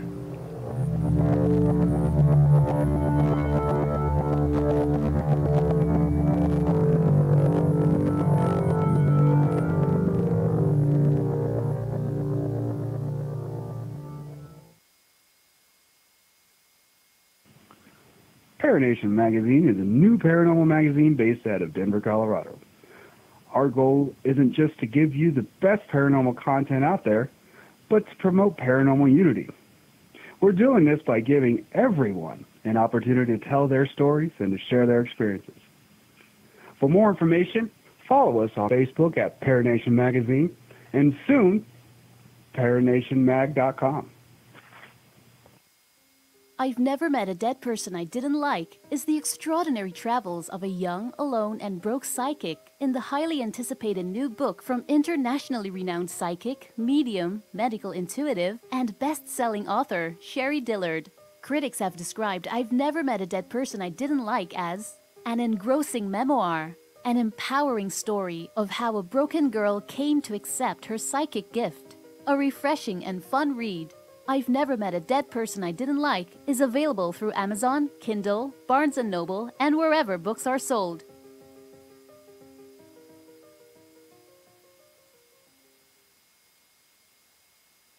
Tired of school? Who was Joan of Arc? Noah's wife? Like to travel? Let's go back into history. Let's reach out and touch someone.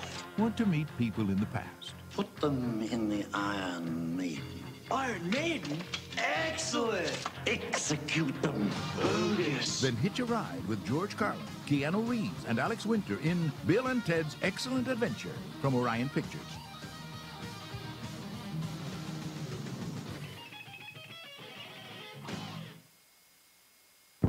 Are you intrigued by Paranormal Talk Radio? You'll love the new Paranormal Radio app from Talkstream Live. You'll find a great selection of talk shows covering UFOs, ghosts, strange phenomena, and much more. Download the Paranormal Radio app now and start listening to the very best in paranormal talk entertainment, including the network you're listening to right now, the Paranormal Radio app, free in Google Play and the iOS App Store. The answer to the ultimate question of life, the universe, and everything is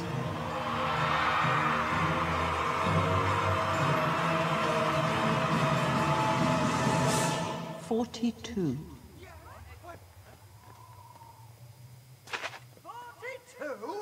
Yes, I thought it over quite thoroughly. It is, it's 42.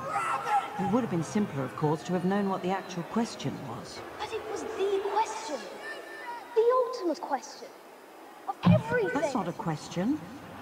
Only when you know the question will you know what the answer means.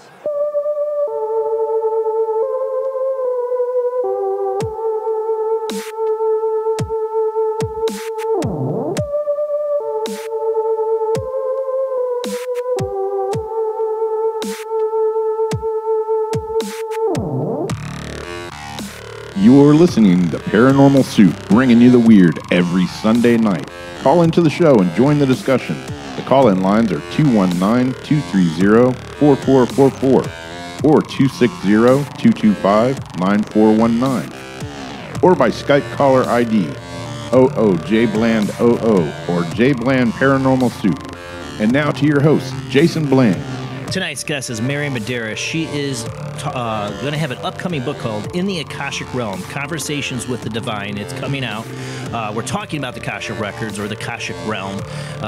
It's this ultimate place where all our lives, past lives, all that knowledge is held and stored. We've had so many different guests have mentioned it or bring it, or it's come up in the conversation. But tonight we're really getting into what it means. She does readings. Now we're going to take your phone calls, but no readings tonight. Now she has a website. If you want to get a reading, you can go to spirittherapybymary.com. We'll get her information, what you have to do to get a reading from her. I definitely want to get a reading from her after talking about all this for sure. But we're talking about what is the Akashic Realm? How can it change your life? And, and what aspects does it play? I mean, we're going to get into this whole alien subject as well. You know me, I have to. But the phone lines are open, guys. Go ahead and call in, but let's get back to our guests.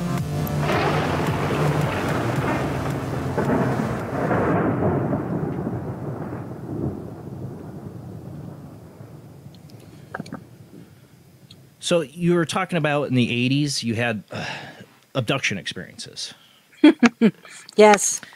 Lots of Now, them. Mhm. really interested in this because, I mean, for somebody like you who later in life discovered the Akashic Records and looked into this. Last week we had our friend and guest and abductee, Terry Lovelace, on, and his newest book, he has all these people that had emailed him about their own experiences. There was one in there where the woman had babies taken from her during abduction. And she had a vision of being able to hold one of these as a fetus, and she was told, "Well, you chose this." And we brought up on the show is how much do our past lives, or what we are before we're born, what role do aliens have in communicating with us, and how we choose? Do we choose to be abductees? I think we do, and I think and from my own experiences, I think the reason that it feels so traumatic and has been conveyed in that way is because it is traumatic. Because look what we're talking about. We're talking about being solid, which we are. We're in 3D. We're 3D bodies and we're solid. And what are abductions? There are some that, I mean, my memory is being yanked backwards through walls. And then I remember just sort of coming back in through the wall and then waking. And I have not done hypnotherapy because honestly, I was a little nervous. I think part of why I did not do hypnotherapy when this was happening for me was because the depictions of all of this in media were so horrifying. It was like I didn't want to see creatures. The things that I've seen, no, because my life. I used to feel transformed after these experiences. I would feel kind of like hungover, and I would not. And when I share some of my experiences with anyone that I can, I usually say whatever happened, and I'll say, by the way, I wasn't drinking, I wasn't doing drugs, whatever. And I woke up the next morning, and I was like hungover for 2-3 days. I felt like my reality had shifted. But what's interesting is it's really hard. It's very subtle. It always felt to me like on some level it was coming home, which is why I sobbed when I first saw Close Encounters of the Third Kind in the theater. It felt like home. I knew it. I knew it. I knew it. I knew it.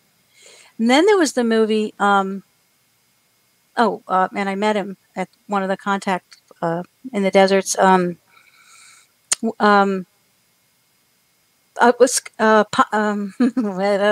in the Sky. Travis Walton. Yes, I was just thinking about that too. Yeah, and I remember that I was living in. I'm from New York City originally, and I was in New York City, and I went with my mother, actually, one of my brothers, and we went to the theater on Broadway to see Fire in the Sky, and I kind of wasn't thinking like I wasn't being heavy about it, and I remember that when he has a recall, and the needle is going down towards his eye. It's not that I passed out in the theater or anything, but when I came out of that theater, I stumbled against a building walking back to my apartment. And when my brother and mother left, I was dizzy and I was sick to my stomach. Like I was just going to vomit, really. I got that had such an effect on me. And so I know I was tampered with. I do know this. And I came to realize later that the reason that it felt so traumatic was because we're being imagine this, we're going from third dimension and we're being moved through time and space to non-physical. Right. To then reappear in another dimension somewhere, somehow, and we call them ships, and we see beings or we don't. So why would that not feel traumatic, right? It makes sense. It always made sense to me. So my understanding and my experience on ETs in general are that there are thousands. There's more, and actually the records have affirmed this with me, is that there is much, much more in multi-dimension and off-planet than there are human beings and living things on this planet. And that there's a lot of warring going on in non-physical.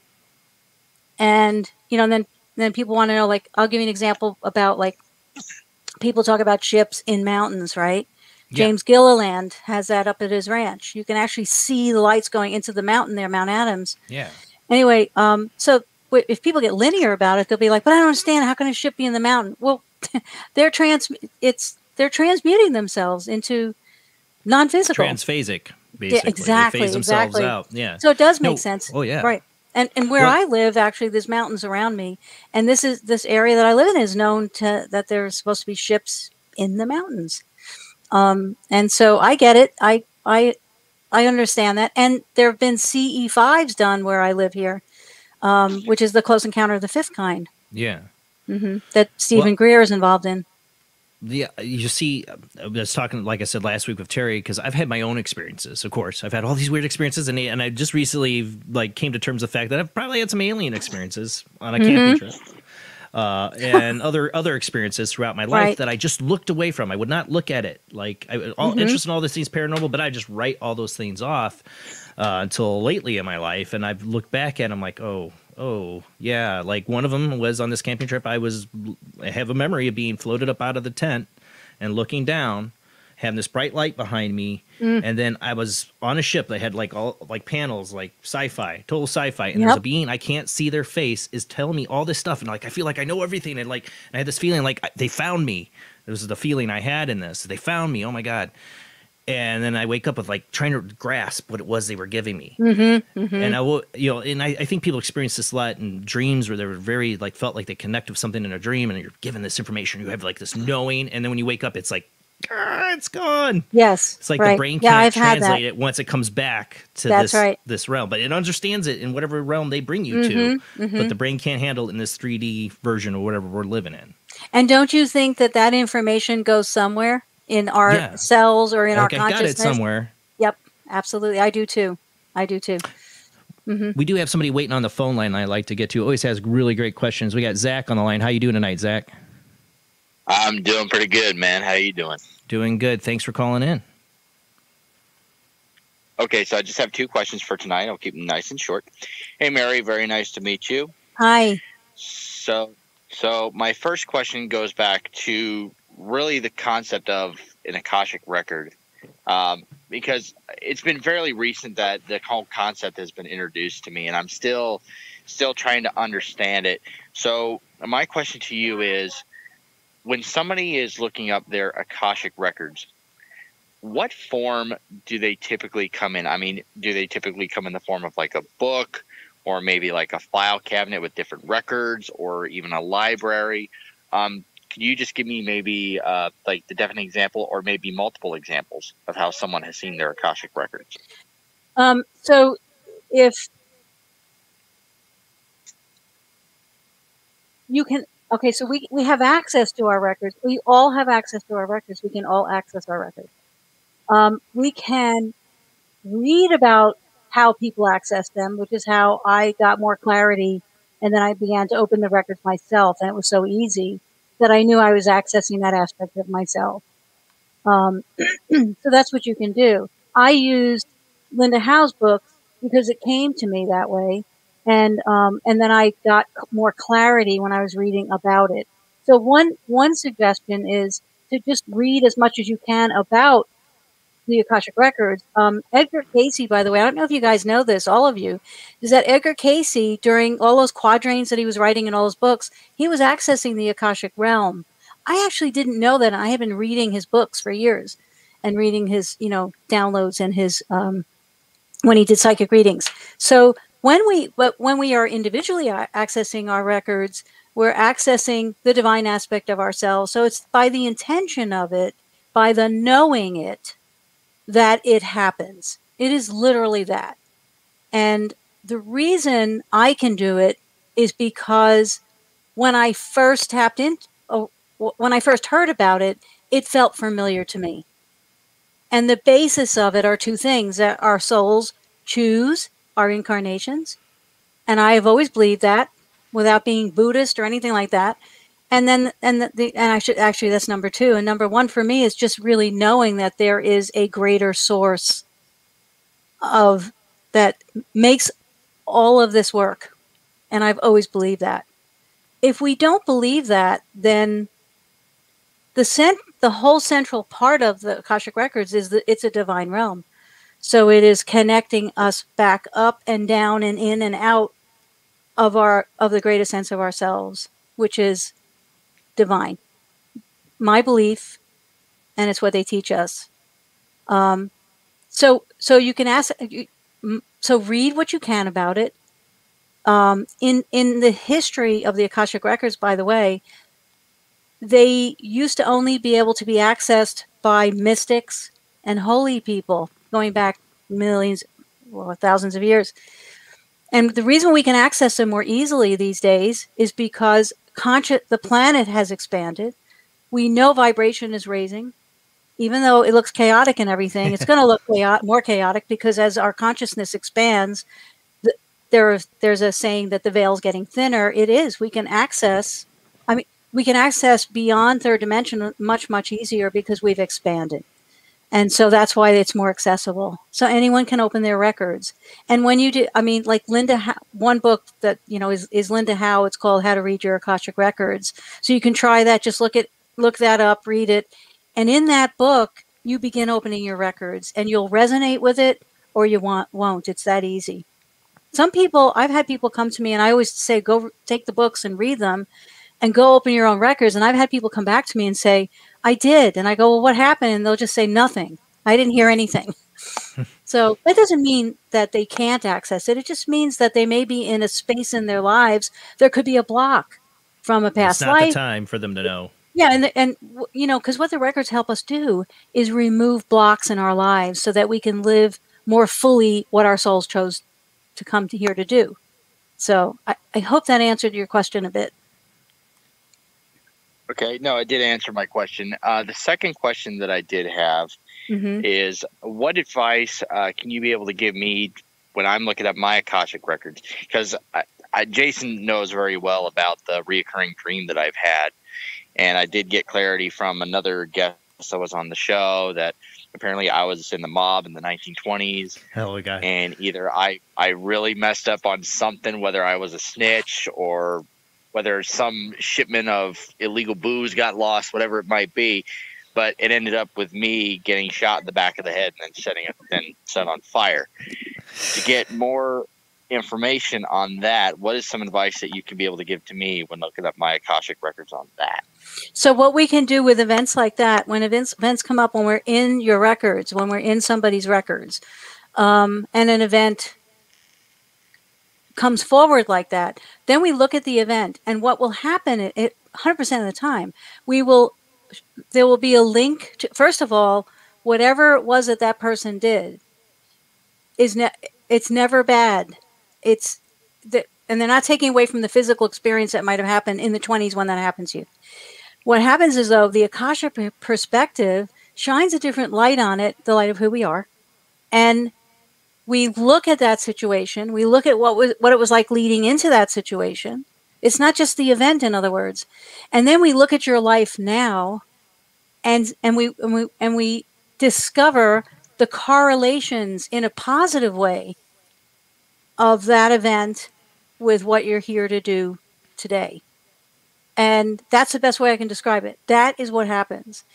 It's amazing, because as we dialogue in, like if I'm doing your records and as you and I are dialoguing back and forth after I've opened your records with your permission, the divine moves on the spoken word. Everything that's coming in, you'll be speaking about something like this event you just described, and I will be hearing from the quantum field at the same time. Hard to describe. I'm hearing quantumly as you're speaking, and then it's squeezing into my imagination and out my mouth or whatever, and it will resonate. And so what we get to do is we get to sort of like a Rubik's Cube, take that event, that past life or that experience, and literally look at it, and all of a sudden the color starts changing and it becomes of value to who you are. That's what happens. All right. Well, those are all the questions that I had. Thank you so much, Mary, for answering them. I greatly appreciate it. You're welcome. Thank you. Thank you, Zach. I know the audience has probably heard this story before, but the first time Zach ever told about that past life, it kind of freaked me out because remember I told you I always wanted to be in a film. When I was in high school, I was part of a TV class, and we'd make these short films for TV. And I made this one called The Red Lighter, and it was like a very David Lynchy kind of film that like the beginning is the end is the beginning. And in that, it starts out and ends also with the scene of that death scene he describes of a guy being executed and then body set on fire, totally gangster style, exactly like you just. Okay, so wait a minute. So you know Zach? I didn't know him when I made that. I was like 17, I know that. 18 right, when but I made you know that him film. now. So then obviously as a caller into the show, you two probably have like maybe you were there. That's what we've speculated. I don't know, but it's weird. It's weird that when he first described it, I'm like, that's exactly the scene from the one movie I made. I bet you were there. So you were remembering it. Maybe. I was going to You say talk about earlier creative. when you were talking about past lives. I don't want to be a made man, Jason. I'm okay. I'm okay. Well, thank you, Zach. You have a good night, bud. Have a good night, everybody. All right, Rob, what were you saying? I was going to say when we were talking about past lives earlier and you were talking about, your experiences, I was like, don't forget you set Zach on fire. Maybe. Maybe. I was a director. I wasn't an actor in it. Okay. So I was like from the outside, but I imagined it all and wrote it all up. And it's just like that scene. So it's weird. It's weird. Zach was one of the first callers I had into this show. So wow. When we were talking about past lives and stuff earlier, like you were saying, kids speaking all these crazy languages and stuff. I mean, I'm a musician and I have to struggle to learn, to play instruments and stuff. And it always freaks me out when I see these little tiny kids that just pick up a guitar or sit down at a piano and know how to play it. Yeah, you little brat. Well, and you know what else? You know how too? to play it well. Yeah. Right. And also, Rob, what about the kids that come in and they'll describe a battle from World War II or something? Exactly. And then when the parents or the teachers or whoever, they go look it up in history and it was exactly as that child. And it could be really 5-year-old saying, Mommy, I was blah, blah, blah. I remember killing you or whatever. Yeah. And it freaks the adults out. And then they go check it out and they find out that that child knew something about history. That's amazing. Right. Yeah. Oh, yeah. We were just talking about all that last week, and it's just, I mean, I'm a parent, and I've had my kids say a few things. I'm like, because we're very open about it now. So we got another phone call when I get to here before we run out of time. We got who we got on the line? I don't see an area code yet. Oh, it's Ziriana. Hey, Ziriana. Thanks for calling in. How you doing tonight, Jason? Doing good, except for technical difficulties, but doing good. Definitely. I have a question with my comment for Mary. I've been to the Akashic Records library. I go there occasionally, and I get lessons or whatever, but I store it. I write and I store it. So what should I do with it next? I mean, I know there's a lesson to it, but maybe I'm not phrasing it right. What do you do with all of it? You got all this knowledge. That's what I was going to ask. Well, I keep the knowledge from it.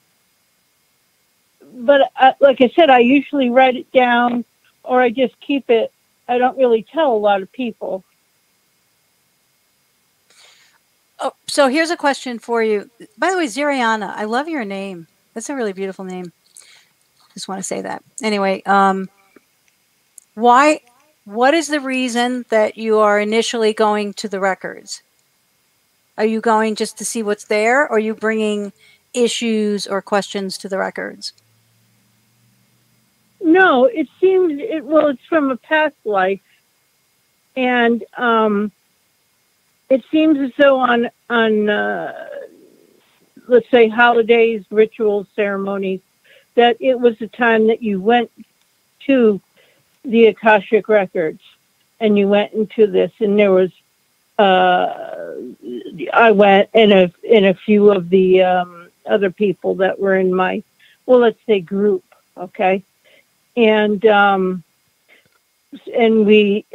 we would go there and spend time there and get our records and learn lessons and things like that. But like I said, I store it.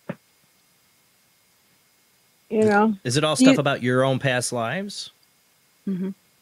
No, it's not just that. It's other things that have come to pass. It's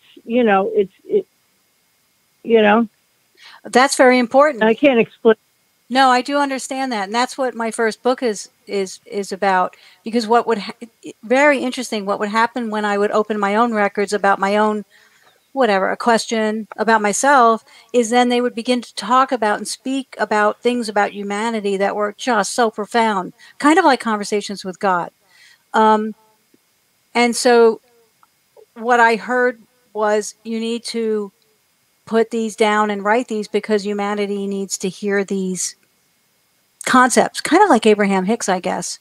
So I think it's important you have written them down, right? And when you receive information, my question to you is why do you feel like sharing? Why do you not share it?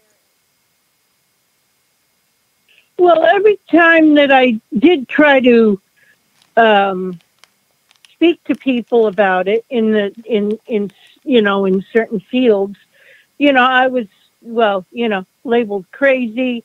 How did you get this? You're not, you're a nobody, in other words, and why would you get this information as opposed to somebody else, Well, so, and everybody else has access to it. So why am I doing it? I can't answer that either. I've never had anyone say I'm crazy, not yet. And if they do, that's okay. Then there are other people out there that may need to hear what you're receiving. And that's my suggestion to you. And those that are going like, ew, or whatever, you're crazy, they're not in that vibration. It's just simply that. They're just not in that vibration. That doesn't mean that you shouldn't be sharing it. That's my sense. Okay. Yeah, no, I mean, I have enough for I would say a book. I've said that for years, but they're just, I just keep them. I don't know how to do anything like that. Okay, well, here's another question. Very important question. Do you feel comfortable just keeping them, or are you feeling like there's something more that you need to be doing with this? No, they do need to go out. Okay. I felt that for a few years. I just don't know how to go about that. It needs to be out. So then it's a book, right? Or maybe you said you have enough already. If you have these writings, then yeah. Okay, so my suggestion to you is go back into with the intention of taking this information and bringing it to the world. Revisit the records, and while you're visiting the records, write, like ask the records to help you manifest this into what will benefit humanity. That's my suggestion to you. Okay. Yeah, Okay. because the planet really needs to be reminded of the good stuff. I'm just going to say that. We really need to remind each other of the good stuff. And the records are one way that we can do that. Okay. Mm-hmm. Well, thank you, Azariana, for calling in. Yeah, Okay. thank you. Thank you. Thank you. You have a good night. You too. You too. Bye-bye. Bye-bye. So there's a question from the chat room here, too. We got Stacy says, hi, Jason. Got a question for Mary. Has she ever encountered a connection between the astral realm and someone who had an Alice in Wonderland syndrome? I'm not sure what that is. I'm not quite sure what that is either. I mean, Yeah. or what the meaning of that is in this question. Yeah. Astral realm. Yeah, Alice in Wonderland syndrome. I don't know. Is that Going down the rabbit hole? going down the rabbit hole, I guess? Yeah, basically. I mean, you have people talk about the astral realm and what's its relationship to the Akashic record? Well, I've never actually compared the two, so I don't think I can even answer that. Yeah. So let me ask you guys, what do you know the astral realm to be? My imagination of what it is and what I've read over the years is it's the almost like the forethought before this realm. Like things can be created in the astral realm first before they're created here, like the pre-programming phase of this reality. I look at it that way. What if there's no time? Then it's all happening at the same time, right? Right. So then my answer would be yes. Because where I am with those records, it's not a before or now or tomorrow. It's all in the now. All the dimensions are at the same time. I mean, we've been hearing that there are parallel universes, that what we're doing right now exists now and always will and always will and always will. So, our brains can't wrap themselves around that idea. Well, we think in linear sense. Mm-hmm. If you take us out of linear, time, Yes. where the end is the beginning is the end, and there's no beginning, there's no end. The brain this 3D brain can't handle it. Mm-hmm. But there's a part of us, I think, that does handle it. There's another aspect that can handle it. It's just they can't do it while we're here. We can't ask our mind to interpret it. Right. Can't translate it. Mm-hmm. So, yeah, astral realm, I would say yes. The Alice in Wonderland, I'm not quite sure. Yeah. Like I said, I don't know what the Alice in Wonderland reference is there, besides going down rabbit holes, which we've gone down plenty tonight. We got more to go down.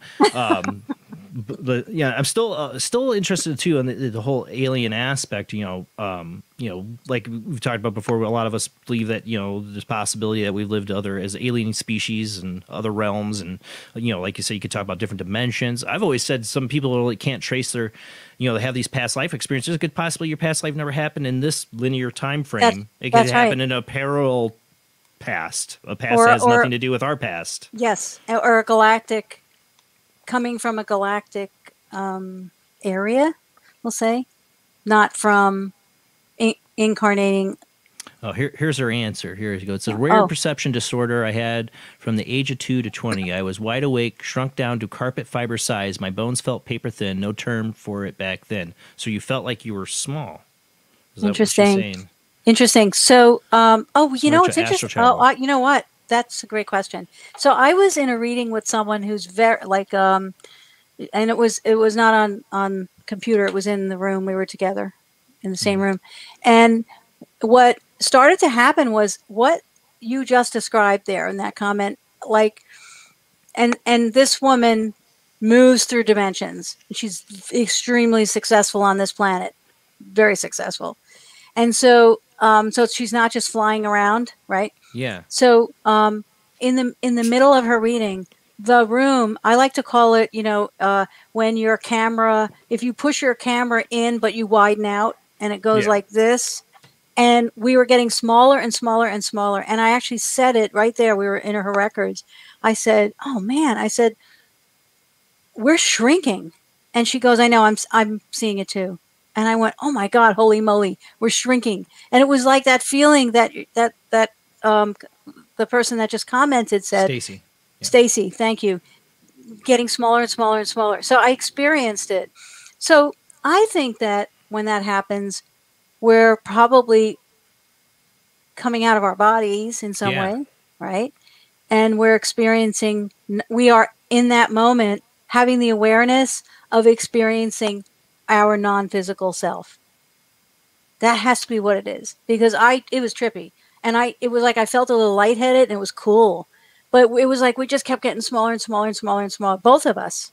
It was wild. Wow.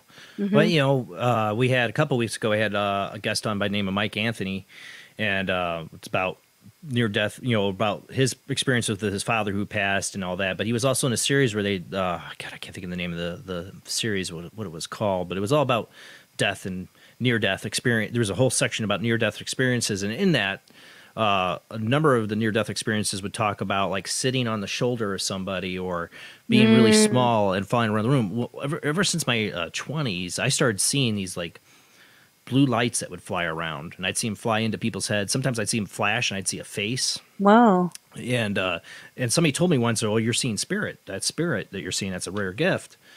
And it always made me wonder: is it like the true innate what we are? If we were to see our soul, it'd be this little blue spark flying around. Yeah, is what I would probably. wonder. It'd be really small. You'd be really small. And that term multidimensionals, that's another term for, I mean, there's ETs, there's multidimensionals, there's interdimensionals, there's so many terms now.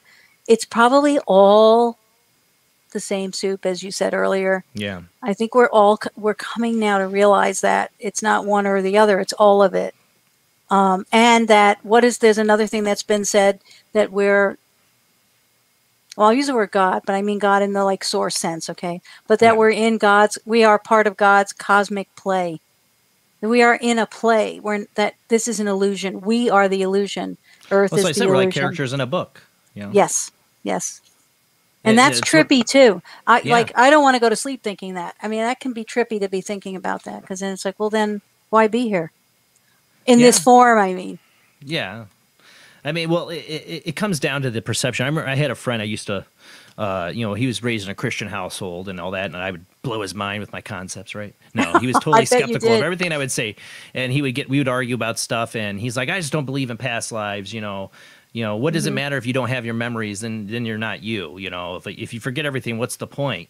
I said, well, if I knocked you over the head and you had amnesia and we woke you up, you didn't remember anything, who you were, or anything, would it be you? Are you just your memories? If I took away all your memories, people suffer amnesia. It's a real medical condition. Can't remember who they are. Don't have their memories. Are they still them? Or are they a whole new person? And he's like, well, I'm like, I mean, that's what past life is. It's still there. You lived there. You've had all those experiences, but the memories are gone. They've been blocked or wiped, or they're still there, I think. But they're there. I think we can access them. Yeah, there could be a block, or they don't have a role for us right now. It could be that too. We don't have use for it right now for what we're here to do. I believe we all have to. It could be distracting from our chosen journey. I love that word, journey. When you were speaking amnesia, you said something earlier, Jason, and it was about something about the astronauts, right? When I was little, I wanted to be an astronaut, and me too, like crazy. And I watched everything. I watched the moon landing, all of that. And I remembered when they would come back and the capsule used to like smash into the ocean. They would get them out on a ship and they would rush them into, quarantine. Yeah. And I used to say to my mother, what is that? What is for debriefing? And I used to wonder what that was. And then I had an experience once where I was watching one of the astronauts on television and I saw something else. And what I heard in another way was that they did see and experience a lot, more than we're being told. Let's just say that. And then they were put into a state of amnesia to forget it. See, I've wondered that. I've always talked about the Michael Collins, Buzz Aldrin, and Neil Armstrong interview right after coming back from the moon, the moon landing and all that. Is the demeanor just does not seem right for guys. That's right. You just did the most history-making thing in the world. I mean, and you're on, everybody's watching you. I understand that they'd be nervous. I get that. Everybody says, they'd be nervous. A somber feeling. Yeah, they're looking sad. At them. We've all seen the movie. Look into the flashy thing.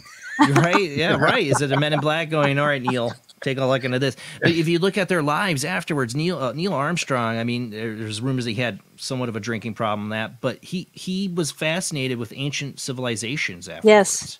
Or Edgar Mitchell.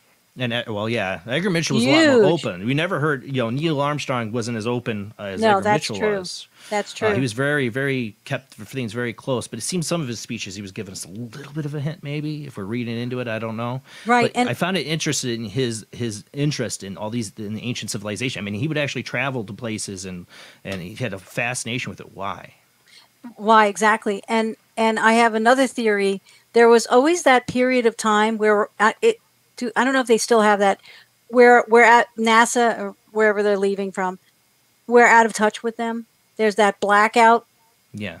And they call it the atmosphere. We're leaving, da-da-da.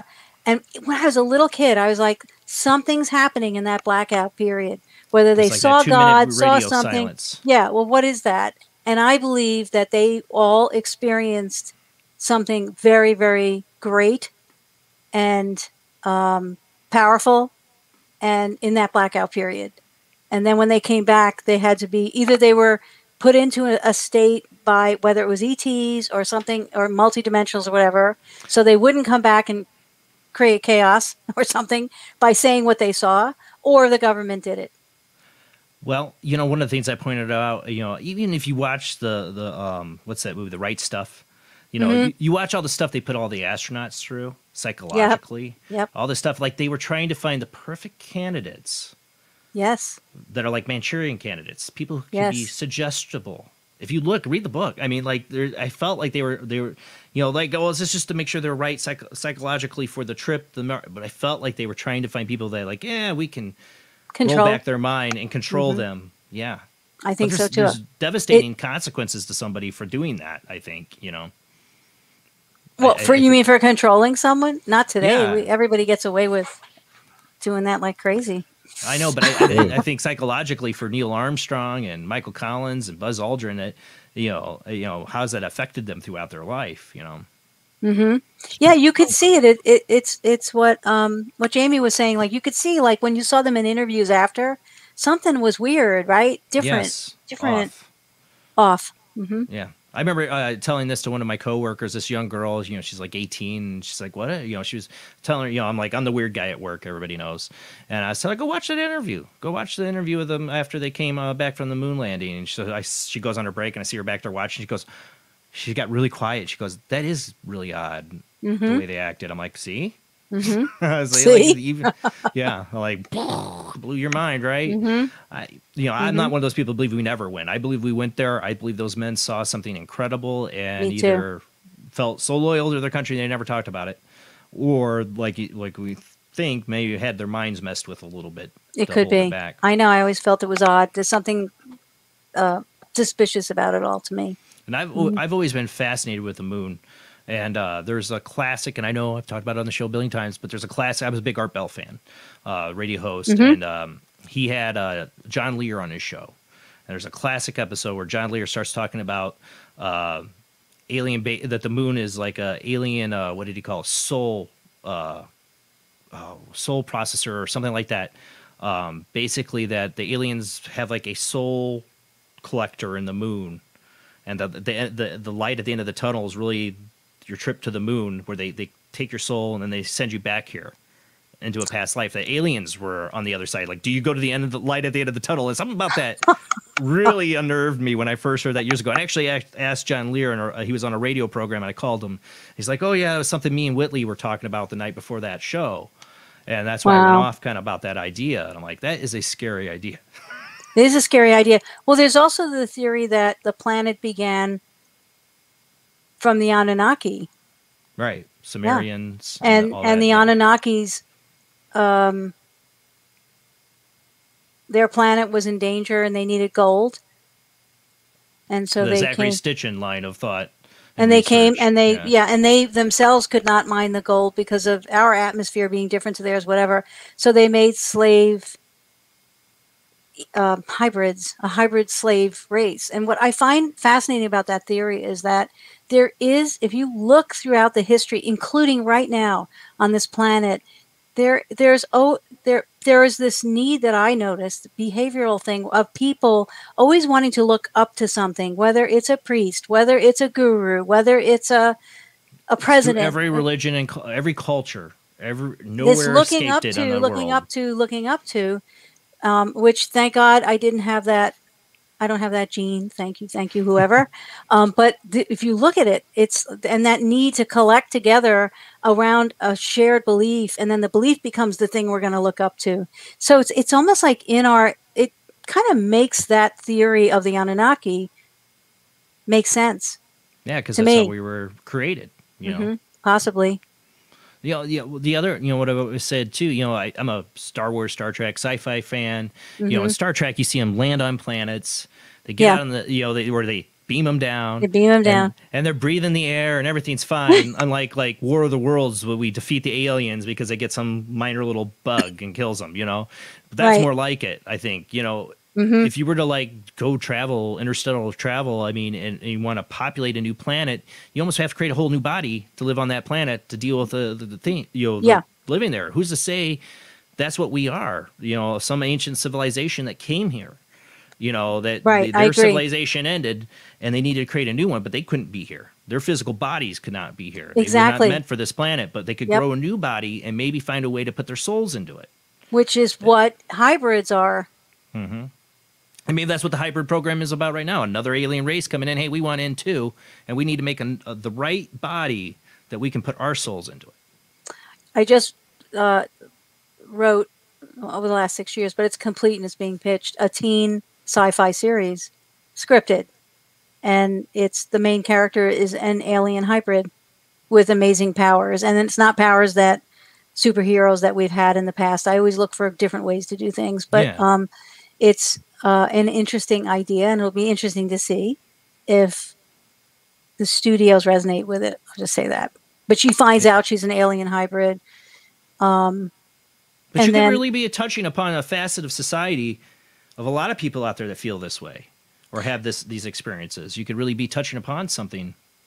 Well, I think once the series is seen, it's out there. Yes, there are these forces around us in the form of companies, big companies, the studios, and I sometimes wonder who's at the head, who's running them. We were just talking about this. I just say that. Too. I just say that because look at what's coming out of our screens. I think we can do better.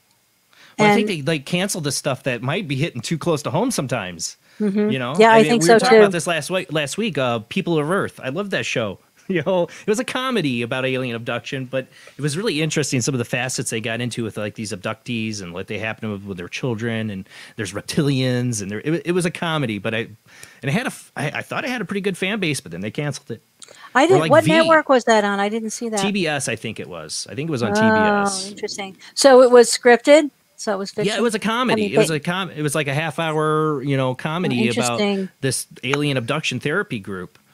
But they're really being abducted, that's the kind of the joke of it. They're going through all this. Everybody Right. thinks they're crazy, and then you see the aliens' perspective, like from the aliens' perspective taking them. Right, and mine's a drama because I actually have been very upset about teens and they're lost. I just feel they're still lost, and the education Nowadays systems. teens? Oh, yes. Yeah. They're not. Education system is not helping. There's just so many of the systems not helping. So it upset me over the years, and I was like, okay, what do I know how to do storytell? But after working in the records, it informed a newer way for me to blend what I knew, which was about abductions from my own experiences, and what I know kids need to be heard, right? So in every episode of this show, it's called Kingdom of Me, but in each episode, the C storyline is actually based on a real story that happened in the life of a teen, like a national story. I dug in and found tough stories, suicide, transgender, whatever. And no one's done that model yet. And then on the surface, on the front burner, it's a sci-fi about an alien hybrid, which I thought would be fun for kids. And everything I'm writing, this is what you were saying, Jason, it's actually true, but it's disguised as, it's a science fiction, right? But I think that's a lot of what we're given information-wise is through. That's why I love science fiction. That's why, because I feel like we're getting little nibbits of secrets. Yeah, we do. I have through it. AI in there. I have military bases off of Malibu, which I know there are under the ocean. They're in there. I brought all the stuff that I know. I have all the books on it, and I was like, oh my gosh, I'll just bring this right into a fictional thing, and we'll have fun with it. And it's truth. That's awesome, Jamie. What were you going to say? Mm-hmm. That Jamie was going to. What were you saying, Jamie? I kind of forgot part of it, but I think that's really important to put things out like that, because there is so much other people trying to shut it down or tell you something different, and people are being bred right now almost like sheep. And I Yep. agree with what you're saying about the education system. My background is in early childhood development, Mm. So I feel really strongly about that. But planning that, putting that out there, it's going to resonate with people. It's going to make them think and go on their own experiences and make their own judgments that way. So if people are telling them this or that, they're going to have that kind of to counter it. Like a permission. You know what helped me in the writing of this was well, first of all, I went and read and looked at everything the teens were vibing. What were they watching? What were they teen books? And I read 13 Reasons Why. And then it became the series. So I read the book first. And when I saw the series, they got in a lot of trouble that I thought Netflix was going to take it down. Parents were upset. Schools were upset. Well, I watched all the seasons. And here's my favorite. Here's why I think it worked. Because in that story, it's what Jamie's sort of leading to here is, and it was fictional, right? Yeah. Those kids, they solved their own issues on their own. All the way at the very end, that last season, they just take it all into their own hands as a group that loves and cares about each other.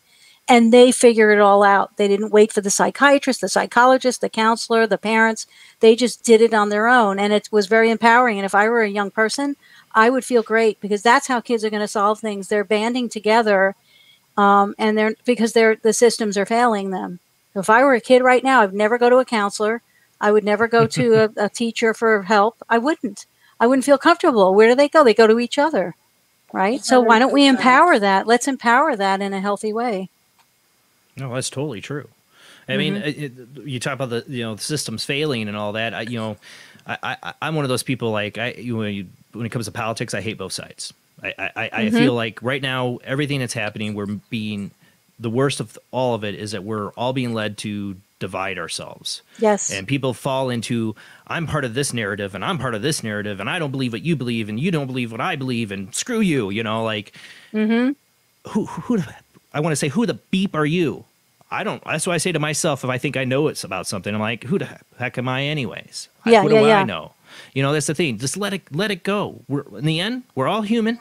Yep. We're all in this together. We're all the same. We're all the same. We're all going to end up in the same place. So get over your crap. Stop. It's all futile. It's all completely futile, and we're being distracted by the worst and divided by the worst. And that's what, if there are forces that are evil, want, because they don't want us coming together. They don't want us putting the pieces together. No. And that'll never happen while we're arguing and yelling at each other about the stupidest stuff. Well, yeah, it's distractions. It's distraction. Yeah. It's probably by design. I think it's the design of the ego, the collective ego conscious, versus in actual individuals. Although we have individuals, and if I named one of them right now, we'll definitely get taken off. Oh yeah. Well, I got into the whole Gnostic text. Back. Really got into these archons and these conscious thoughts of creation, you could call them.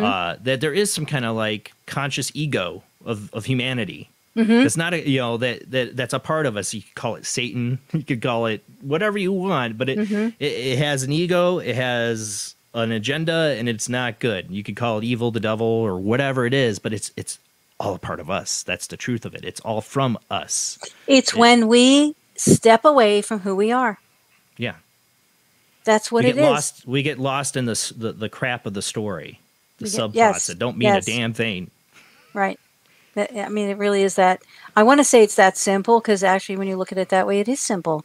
I'll go back to Abraham Hicks. They say, if you're having a thought that doesn't feel good, then just think of something else. They actually joke and say, "Go pet your cat."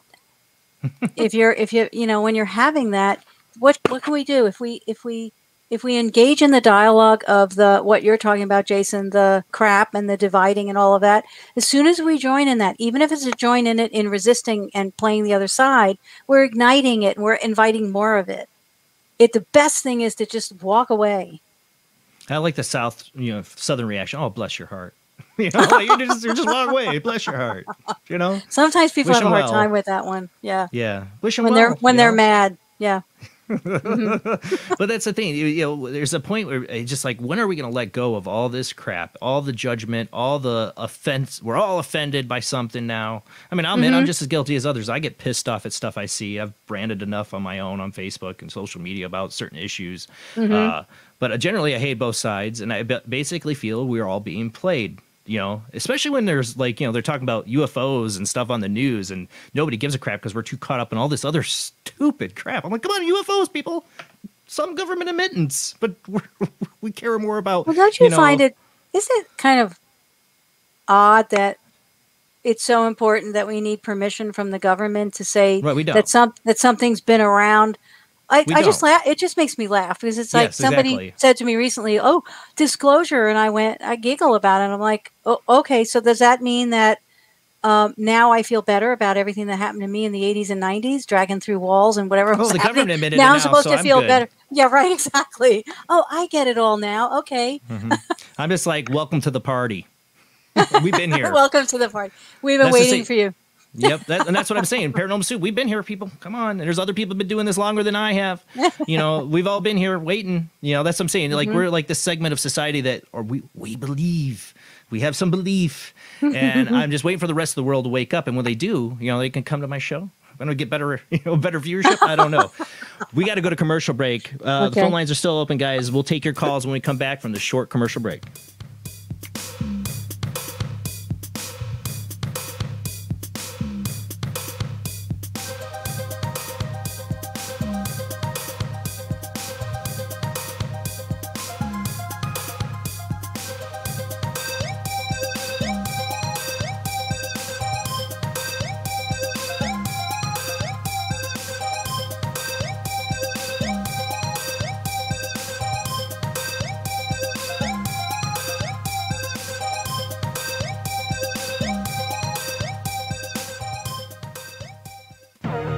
Intercepted transmission of unknown origin. Transmission? Out here? SOS. Human. Unknown. Alien. Certificate X. Exclusive engagement at the Odeon Leicester Square. Now. Any systematized transmission indicating a possible intelligent origin must be investigated. I will hear it. In space, no one can hear you scream.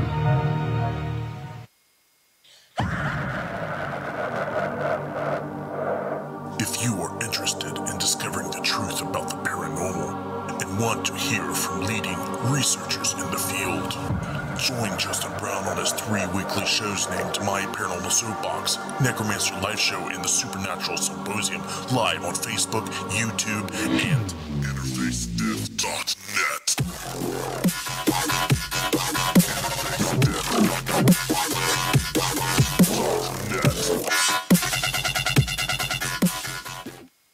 This is an APAC studio presentation. Hi, I'm Barry, owner-operator of Barry's Barometer Barn. Lately, I bet you've been lying awake at night asking yourself, how many barometers do I really need? Well, at Barry's Barometer Barn, we think you need more than one. Otherwise, we're gonna go out of business. Remember, at Barry's Barometer Barn, we don't know the meaning of high-pressure sales. Come on, folks, buy another barometer. I'm trying to put my kids through college, I've got a family to support, and a secret mistress who isn't cheap.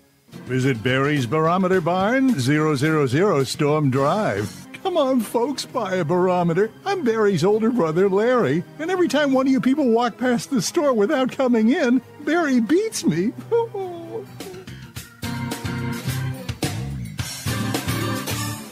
This has been a presentation from Tim Morgan's APAC Studio. For more almost professional amateur comic studio content, visit the APAC YouTube channel. Search APAC 2002. That's APAC 2002 on YouTube. When Alex Gardner is asleep, he has an extraordinary gift. The government wants it, the scientists want it, but to keep it may cost him his life. It might be better if Alex didn't sleep at all, but he cannot resist entering the dreamscape. Can you? See Dreamscape in the West End and all over London now. Certificate 15. It takes an extraordinary adventurer to enter the Dreamscape. Are you intrigued by Paranormal Talk Radio? You'll love the new Paranormal Radio app from Talkstream Live. You'll find a great selection of talk shows covering UFOs, ghosts, strange phenomena, and much more. Download the Paranormal Radio app now and start listening to the very best in paranormal talk entertainment, including the network you're listening to right now, the Paranormal Radio app, free in Google Play and the iOS App Store.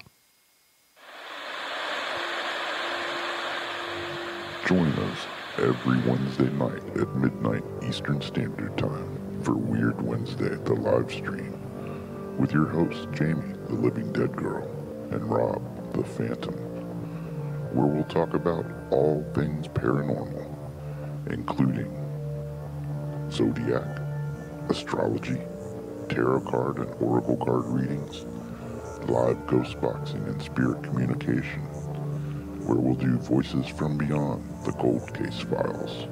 So we hope you join us live on Facebook and YouTube every Wednesday night at midnight Eastern Standard Time. We hope to see you there. Bye-bye.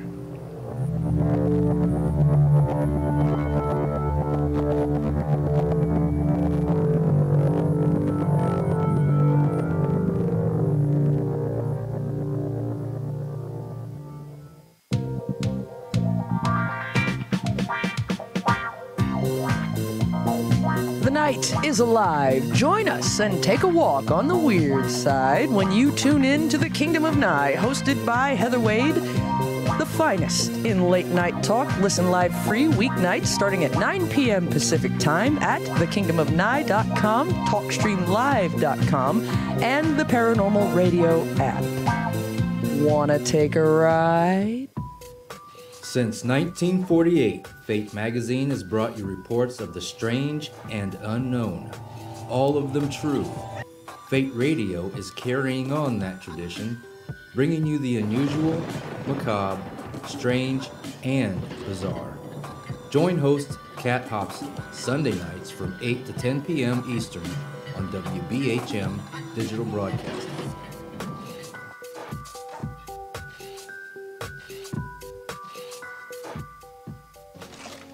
Heat 'em up. Do, re. He gone.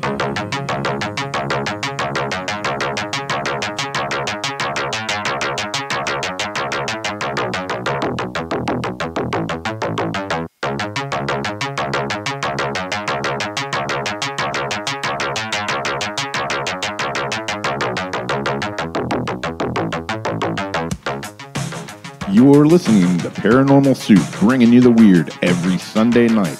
Call into the show and join the discussion. The call-in lines are 219-230-4444 or 260-225-9419 or by Skype caller ID OOJBland00 or JBland Paranormal Soup. And now to your host, Jason Bland. Tonight's guest is Mary Madeiras. She's got an upcoming book called In the Akashic Realm, Conversations with the Divine. Her website is spirittherapybymary.com. That's spirittherapybymary.com. If you're interested in a reading, go to her website. Well, when we come back here in a second, I'm going to get more information about what you need to do to get a reading. But the phone lines are open. Don't get a reading on a phone call, but we will answer your questions. I got one really good question I saw here in the chat room from Royal I want to get to as well. So we got a lot to get to this last half hour because this show goes by so fast. Let's go ahead and get right back to our guest.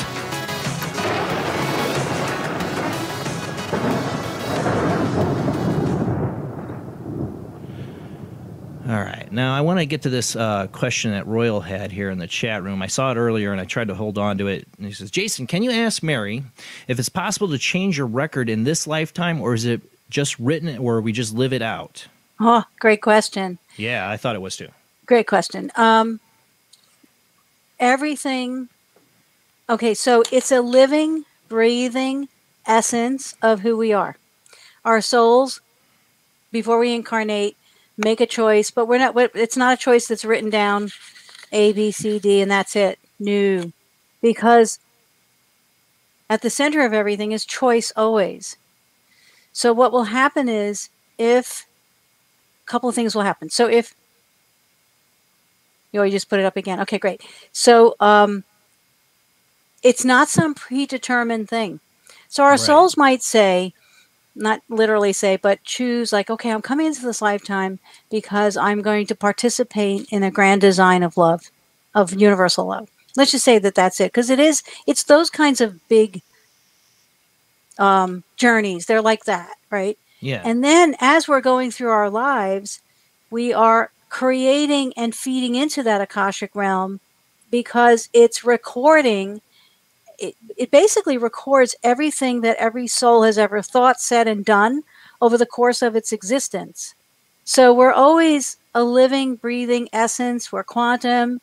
The Akashic Records are quantum. And what they're doing is they're holding the energy of what our souls in a grand level have chosen. That's all. Now, we can say, so can we come in and go, I don't care about love of the planet. I'm not doing it. Probably what would happen, my guess from studying this, is we might not be very comfortable in this lifetime because our souls actually chose a design of universal love, as an example.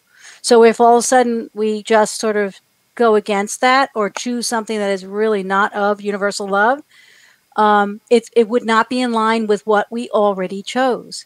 That's not to say that you can't live your life not having that.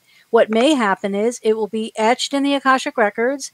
You'll leave this planet, or this lifetime rather, and then come back, and that's probably still there. So we would do it in another lifetime.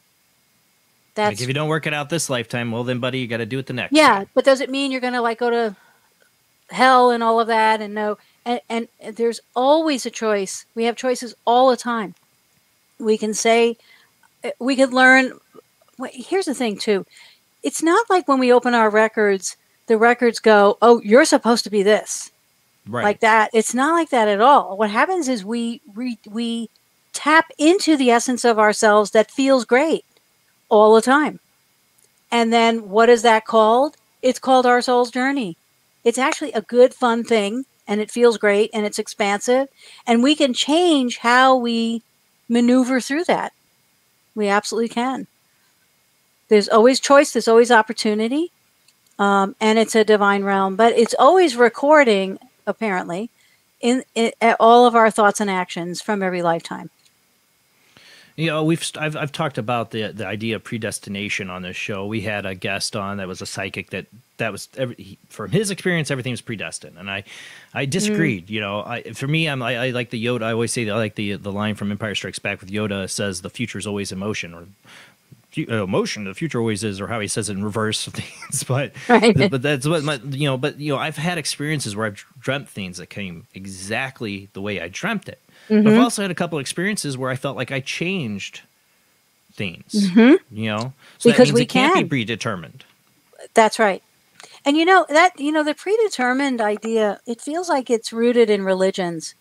Why would we be coming to this experience if it's all already written out and that's it? Like, it's so not what life even feels like. Like when when I was a kid, they had these books, Choose Your Own Adventure. I love those books. Oh yeah, yes. Go to page 96 if you choose to do this. But that's what I feel like. When I say like, oh, we get, we're living out these characters of books. I really feel like we are, but we're in the Choose Your Own Adventure style of books. Mm-hmm. Yes, and according to the records, we're choosing our own adventure that is in line with, we'll just say gently in line with what our souls have chosen to come in to experience in this lifetime. Maybe we could say it that way. And so there's like so many choices that we have. We can do whatever we want, actually. There's free choice, and in divine, we are free divine beings as well. So, but I like this idea that once I heard that our souls actually choose on some deep or expansive or quantum level an experience, that we're here to participate in this soup. I love the name of this show. In this soup we have chosen to do that. And maybe that's the only thing that's etched in stone, is that we've chosen to be here. We don't come flopping out of the clouds by accident. That's not what I understand. We actually choose to be here. And so a lot of people have a hard time about that, because it's pretty tough to be in third dimension. And my thing is if if everything's predestined, then just what does it matter what you do, and what nothing would matter. Everything it'd be might as well be a nihilist, like nothing would matters. matter. Right, nothing would right. matter. That's If there's no choice, no free will, as you only had one psychic on here, nothing against him, that had that perception that the future was totally set. I'm like, nothing would matter. Nothing would matter at all.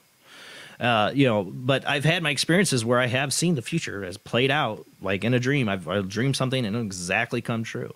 But like I said, I've had the experience where I could change it. And I feel like the idea of the multiverse and parallel universes, and there's infinite amounts of different versions of us that, we get glimpses of other versions of our lives in other universes. That's what I think we're connected to it. Yep. That's what I think might have been happening for you. That, or that that you were tapping into a stream, because there's no time, that's already in existence.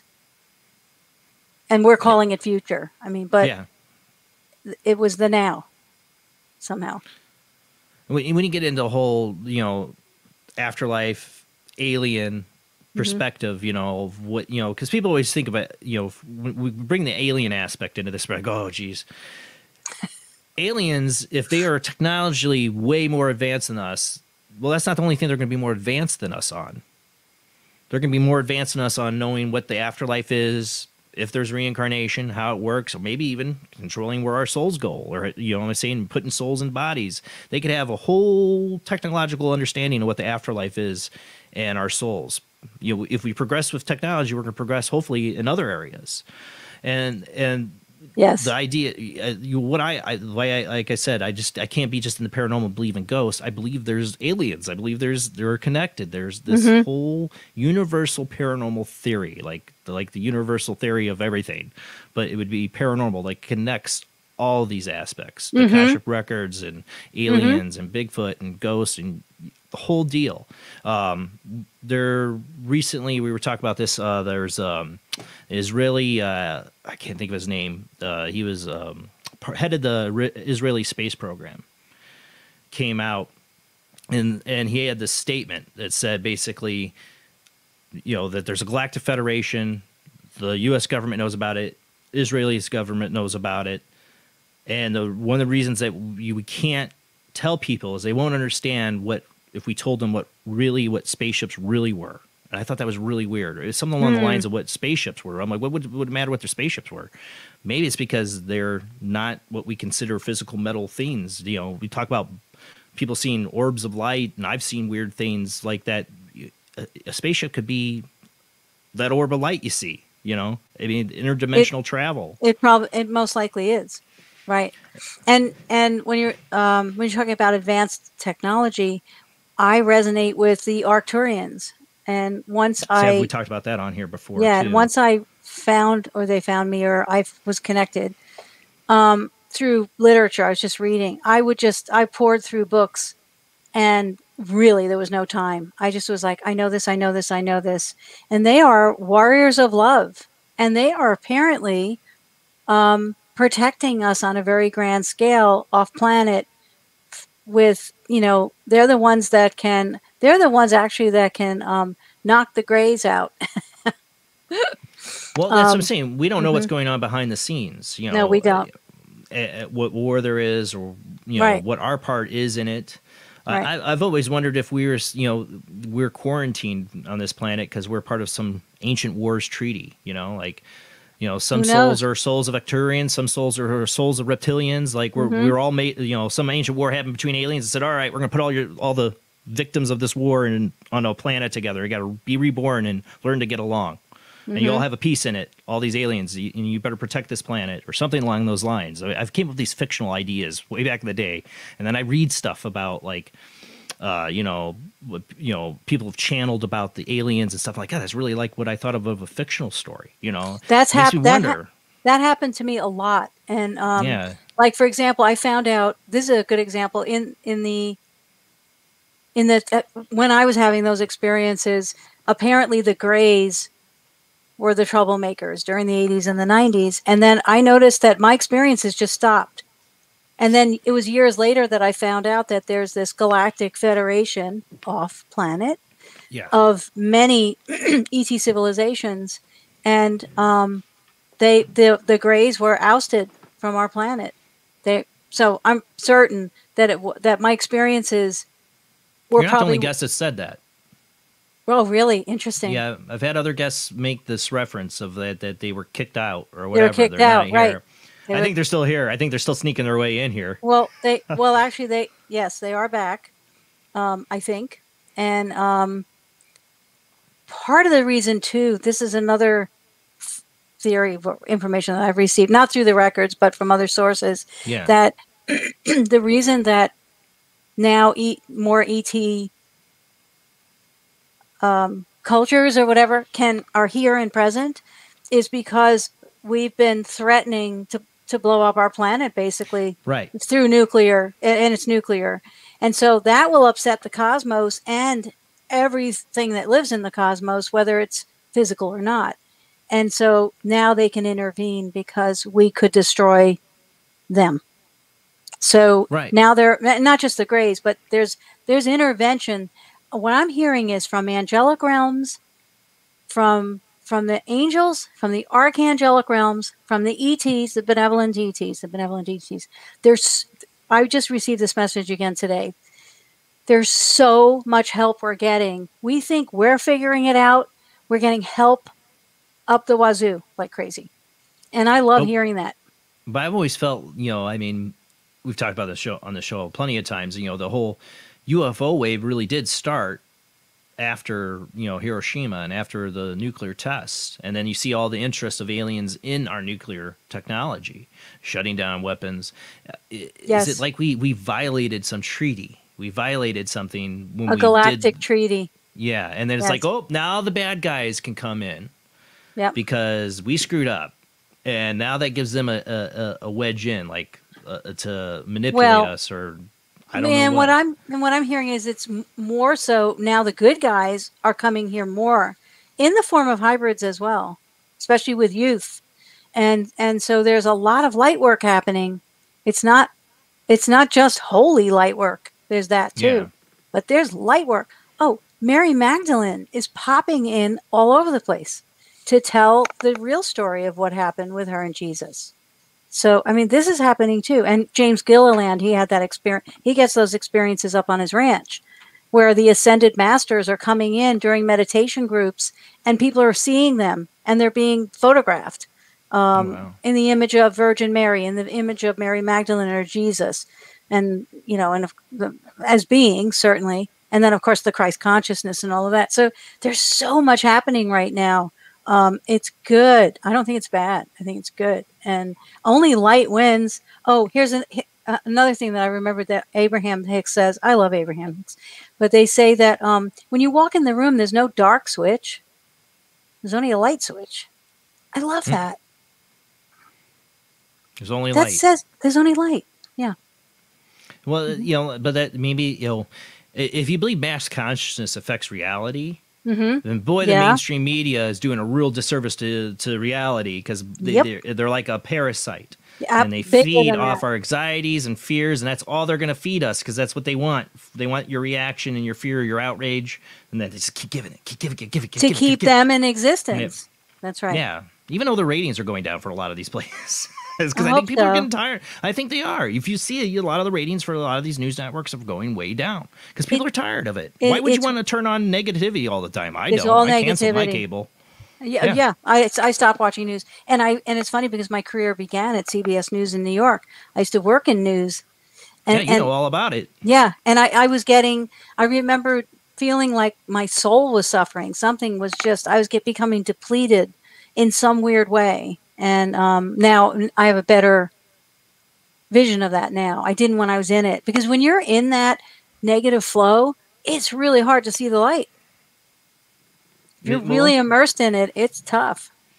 I mean, you see some of these people, and celebrities and news anchors and the way things, to me, the news itself is not the news when you worked there. Nope. It's completely different now. I mean, completely different. And it's orchestrated narrative, and we want this to fit our narrative. We'll make this story fit our narrative. And then it's just both sides. This is not, Fox News, MSN. I don't care. They're all doing it. They're all trying to get a reaction out of you. So here's what I know why it does happen the way it does, because I worked there. I was on the inside for years. Their bread and butter, in a major way, what are the ads that are on around all the news at night? They're all pharmaceutical ads. Yeah, pharmaceutical. Now we're going to get taken off because of what I'm saying, but I'm not holding back on this. No, they make so much money. One of my first jobs was being involved in a brokerage firm in New York, buying and selling spot time on television with all the major Johnson & Johnson, all the big advertisers. So I knew how much those spots cost. And now primetime, when news is on, those ads, they're paying millions and millions of dollars to the networks. That's how they're making money.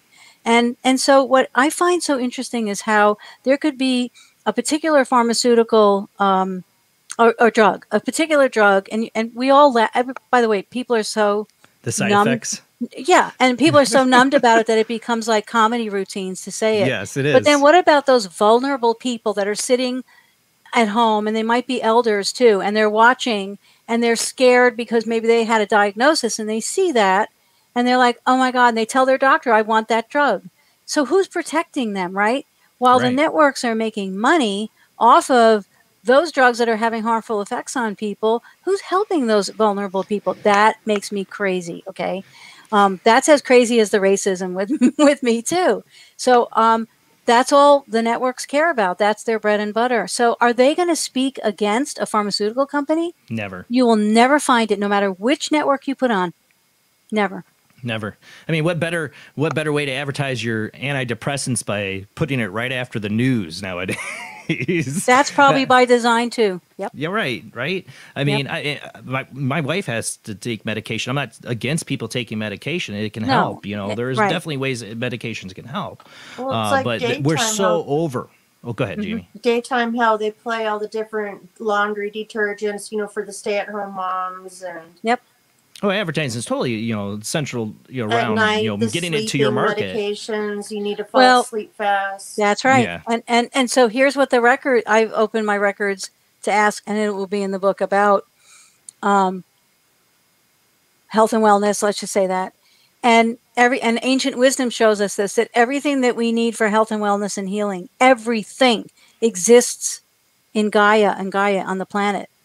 And what I've been told is that, and shown, is that there are plants, and I'm being guided to mushrooms more. I mean, hearing about it. There are plants that we haven't even discovered.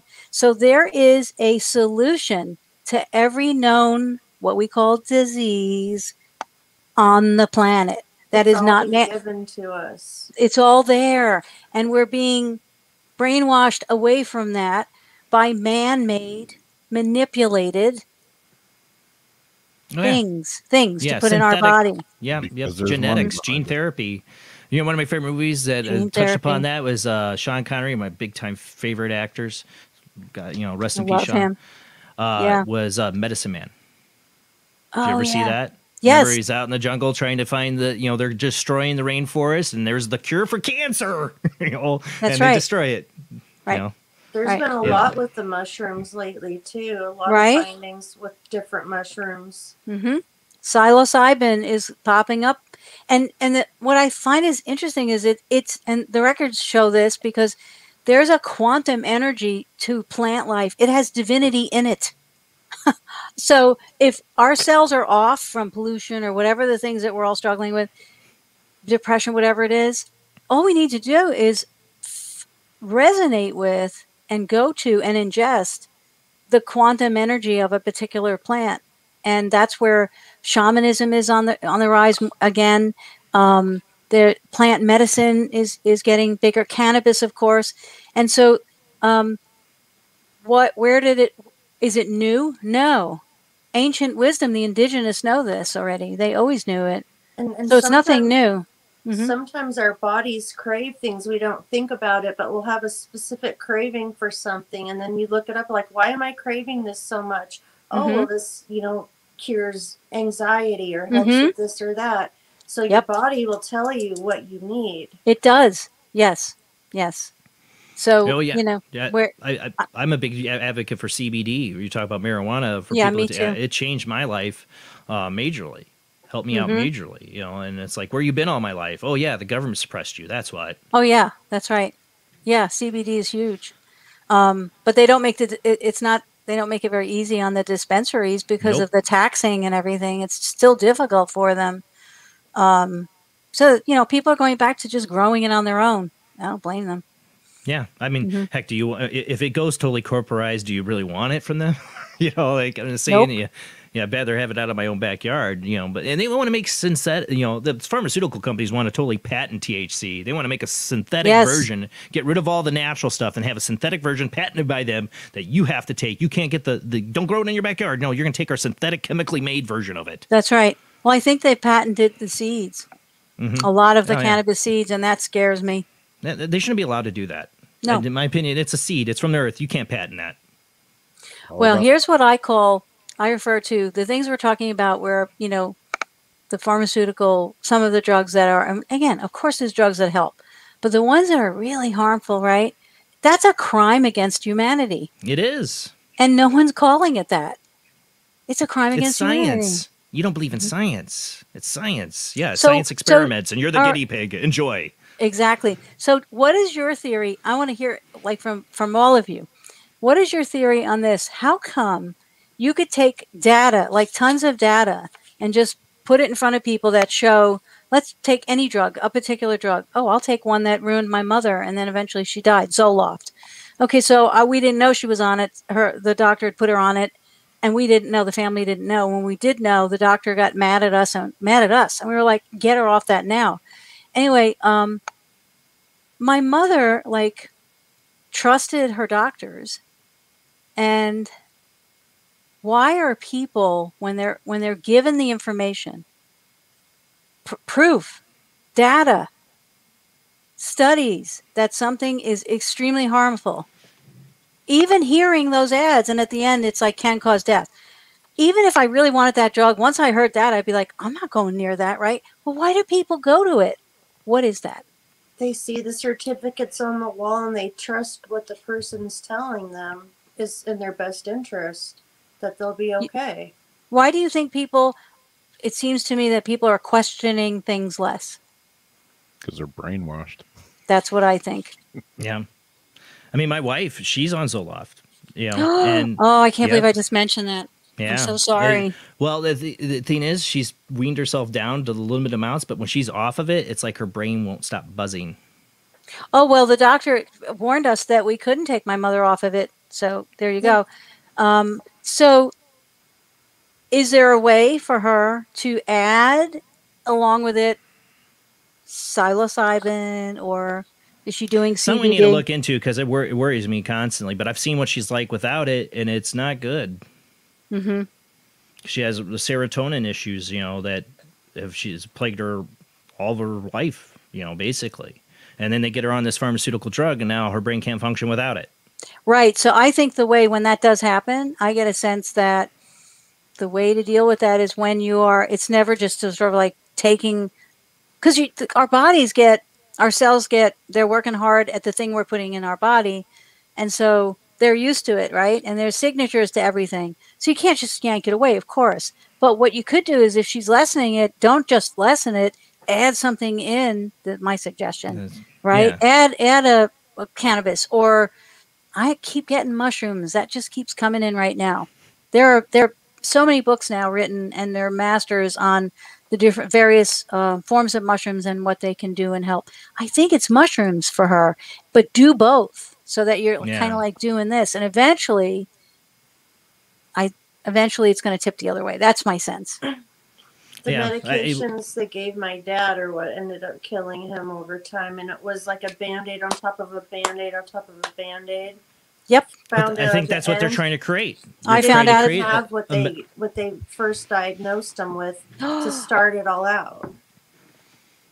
That is, see, now that's a crime against humanity. That's a crime. If I could go back and sue Zoloft sued the doctors in the hospital for, what they did with my mother with Zoloft, because she turned into the zombie, and that wasn't her at all. I thought Zoloft was pulled. At some point, it was pulled off the market. I remember. I don't think she's on. Well, she's on a version that it's not Zoloft anymore. It's something else. So but they changed it. They changed it. It's not. Or they changed the name to get around it. Yeah. Mm-hmm. But I think if I remember right, maybe I'm wrong. My wife will watch this later. She's probably passed on. I'll be like, no, you're wrong. That's not what I'm on. But I swear it was a version of that. I mean, because we talked about it before, the dangers and worry about her constantly keep taking it. But we've tried. She was off of it while she was pregnant. And it was horrible. Like, she felt like there was this buzzing in her brain. And it was awful to watch her go through it. And then at a point she got better, but as soon as the baby was born, it was like it came back, and she ended up having to go back. I mean, just mood swings, things that would just, not her. She wasn't herself. So I mean, I know people that are on antidepressants. It does help them. There's certain things that might help, but the problem is we've turned so quickly to let's find a pill to fix this. Let's find a way to fix this, and we don't know the end result. We don't know how long. If the body wasn't naturally set up to take this, well, what's the long-term use of it? What's going to do? Look how so many people just adapted to this vaccine. Yeah, well, now you're really going to get this show full. Yeah, I am not going there. Me either. But no, Listen. I mean, it hasn't been tested. But That's right. people are just jumping on board to it. That's right. I think people, you call it whatever, brainwashing, conditioning, whatever, and fear, and there's a convenience factor. I'll just take a pill, Yep, that's the American way. Yeah. I swear, We don't know. want the quick fix. There are people having effects. There are people that are dying. There are people, and you won't hear any of that on news because of who's paying for the news to be on. Exactly, who's paying the bill. So energy medicine is what I'm getting a sense for your wife, Jason. All right, Just look into energy medicine, and actually, Dia will connect you. I feel with the right person. I have a sense about that. Just give me a good guess. Well, we already ran out of time. We got to get to this. Spirit Therapy by Mary.com is your website. If somebody wants a reading from you, what do they need to do? Just go to the website. There's a contact me page there on the website. Very easy on the menu. SpiritTherapyByMary.com. Or my email is adivinerealm@gmail.com. So adivinerealm@gmail.com. You can just write to me. Well, Mary, like I said, I definitely want to connect with you and do a Akashic reading. I would love to have it. But it's been a pleasure to have you on the show. I'd love to have you back on again. I know you got more books down the line coming, so definitely want to have you come back on. It was just look how fast time went by and how many more subjects we didn't even get to. This was a lot of fun, you guys. I really love what you're doing. This is cool. Well, thank you. All right, guys, that's it for the show. We'll be back next Sunday, same bat time, same bat channel, 10 p.m. to 1 a.m. Central, 11 p.m. to 2 a.m. Eastern, 8 p.m. to 11 p.m. Pacific time. Check us out on Facebook, YouTube, Twitch. Subscribe, follow. Thank you to all the Patreons out there. $2 a month does help pay the bills. If you want to go check us out, look up Jason Bland Paranormal Soup on Patreon. You'll find us there. $2 a month help pays the bills. And thank you to all my Patrons. Big thanks to everybody who shares the show out. Keep telling your friends about Paranormal Soup, an open place where the paranormal happens live, where we can all talk about our experiences. We're all pieces of the puzzle trying to put it together. No judgments here. All right, guys, thanks for watching. Have a great night. See you next Sunday.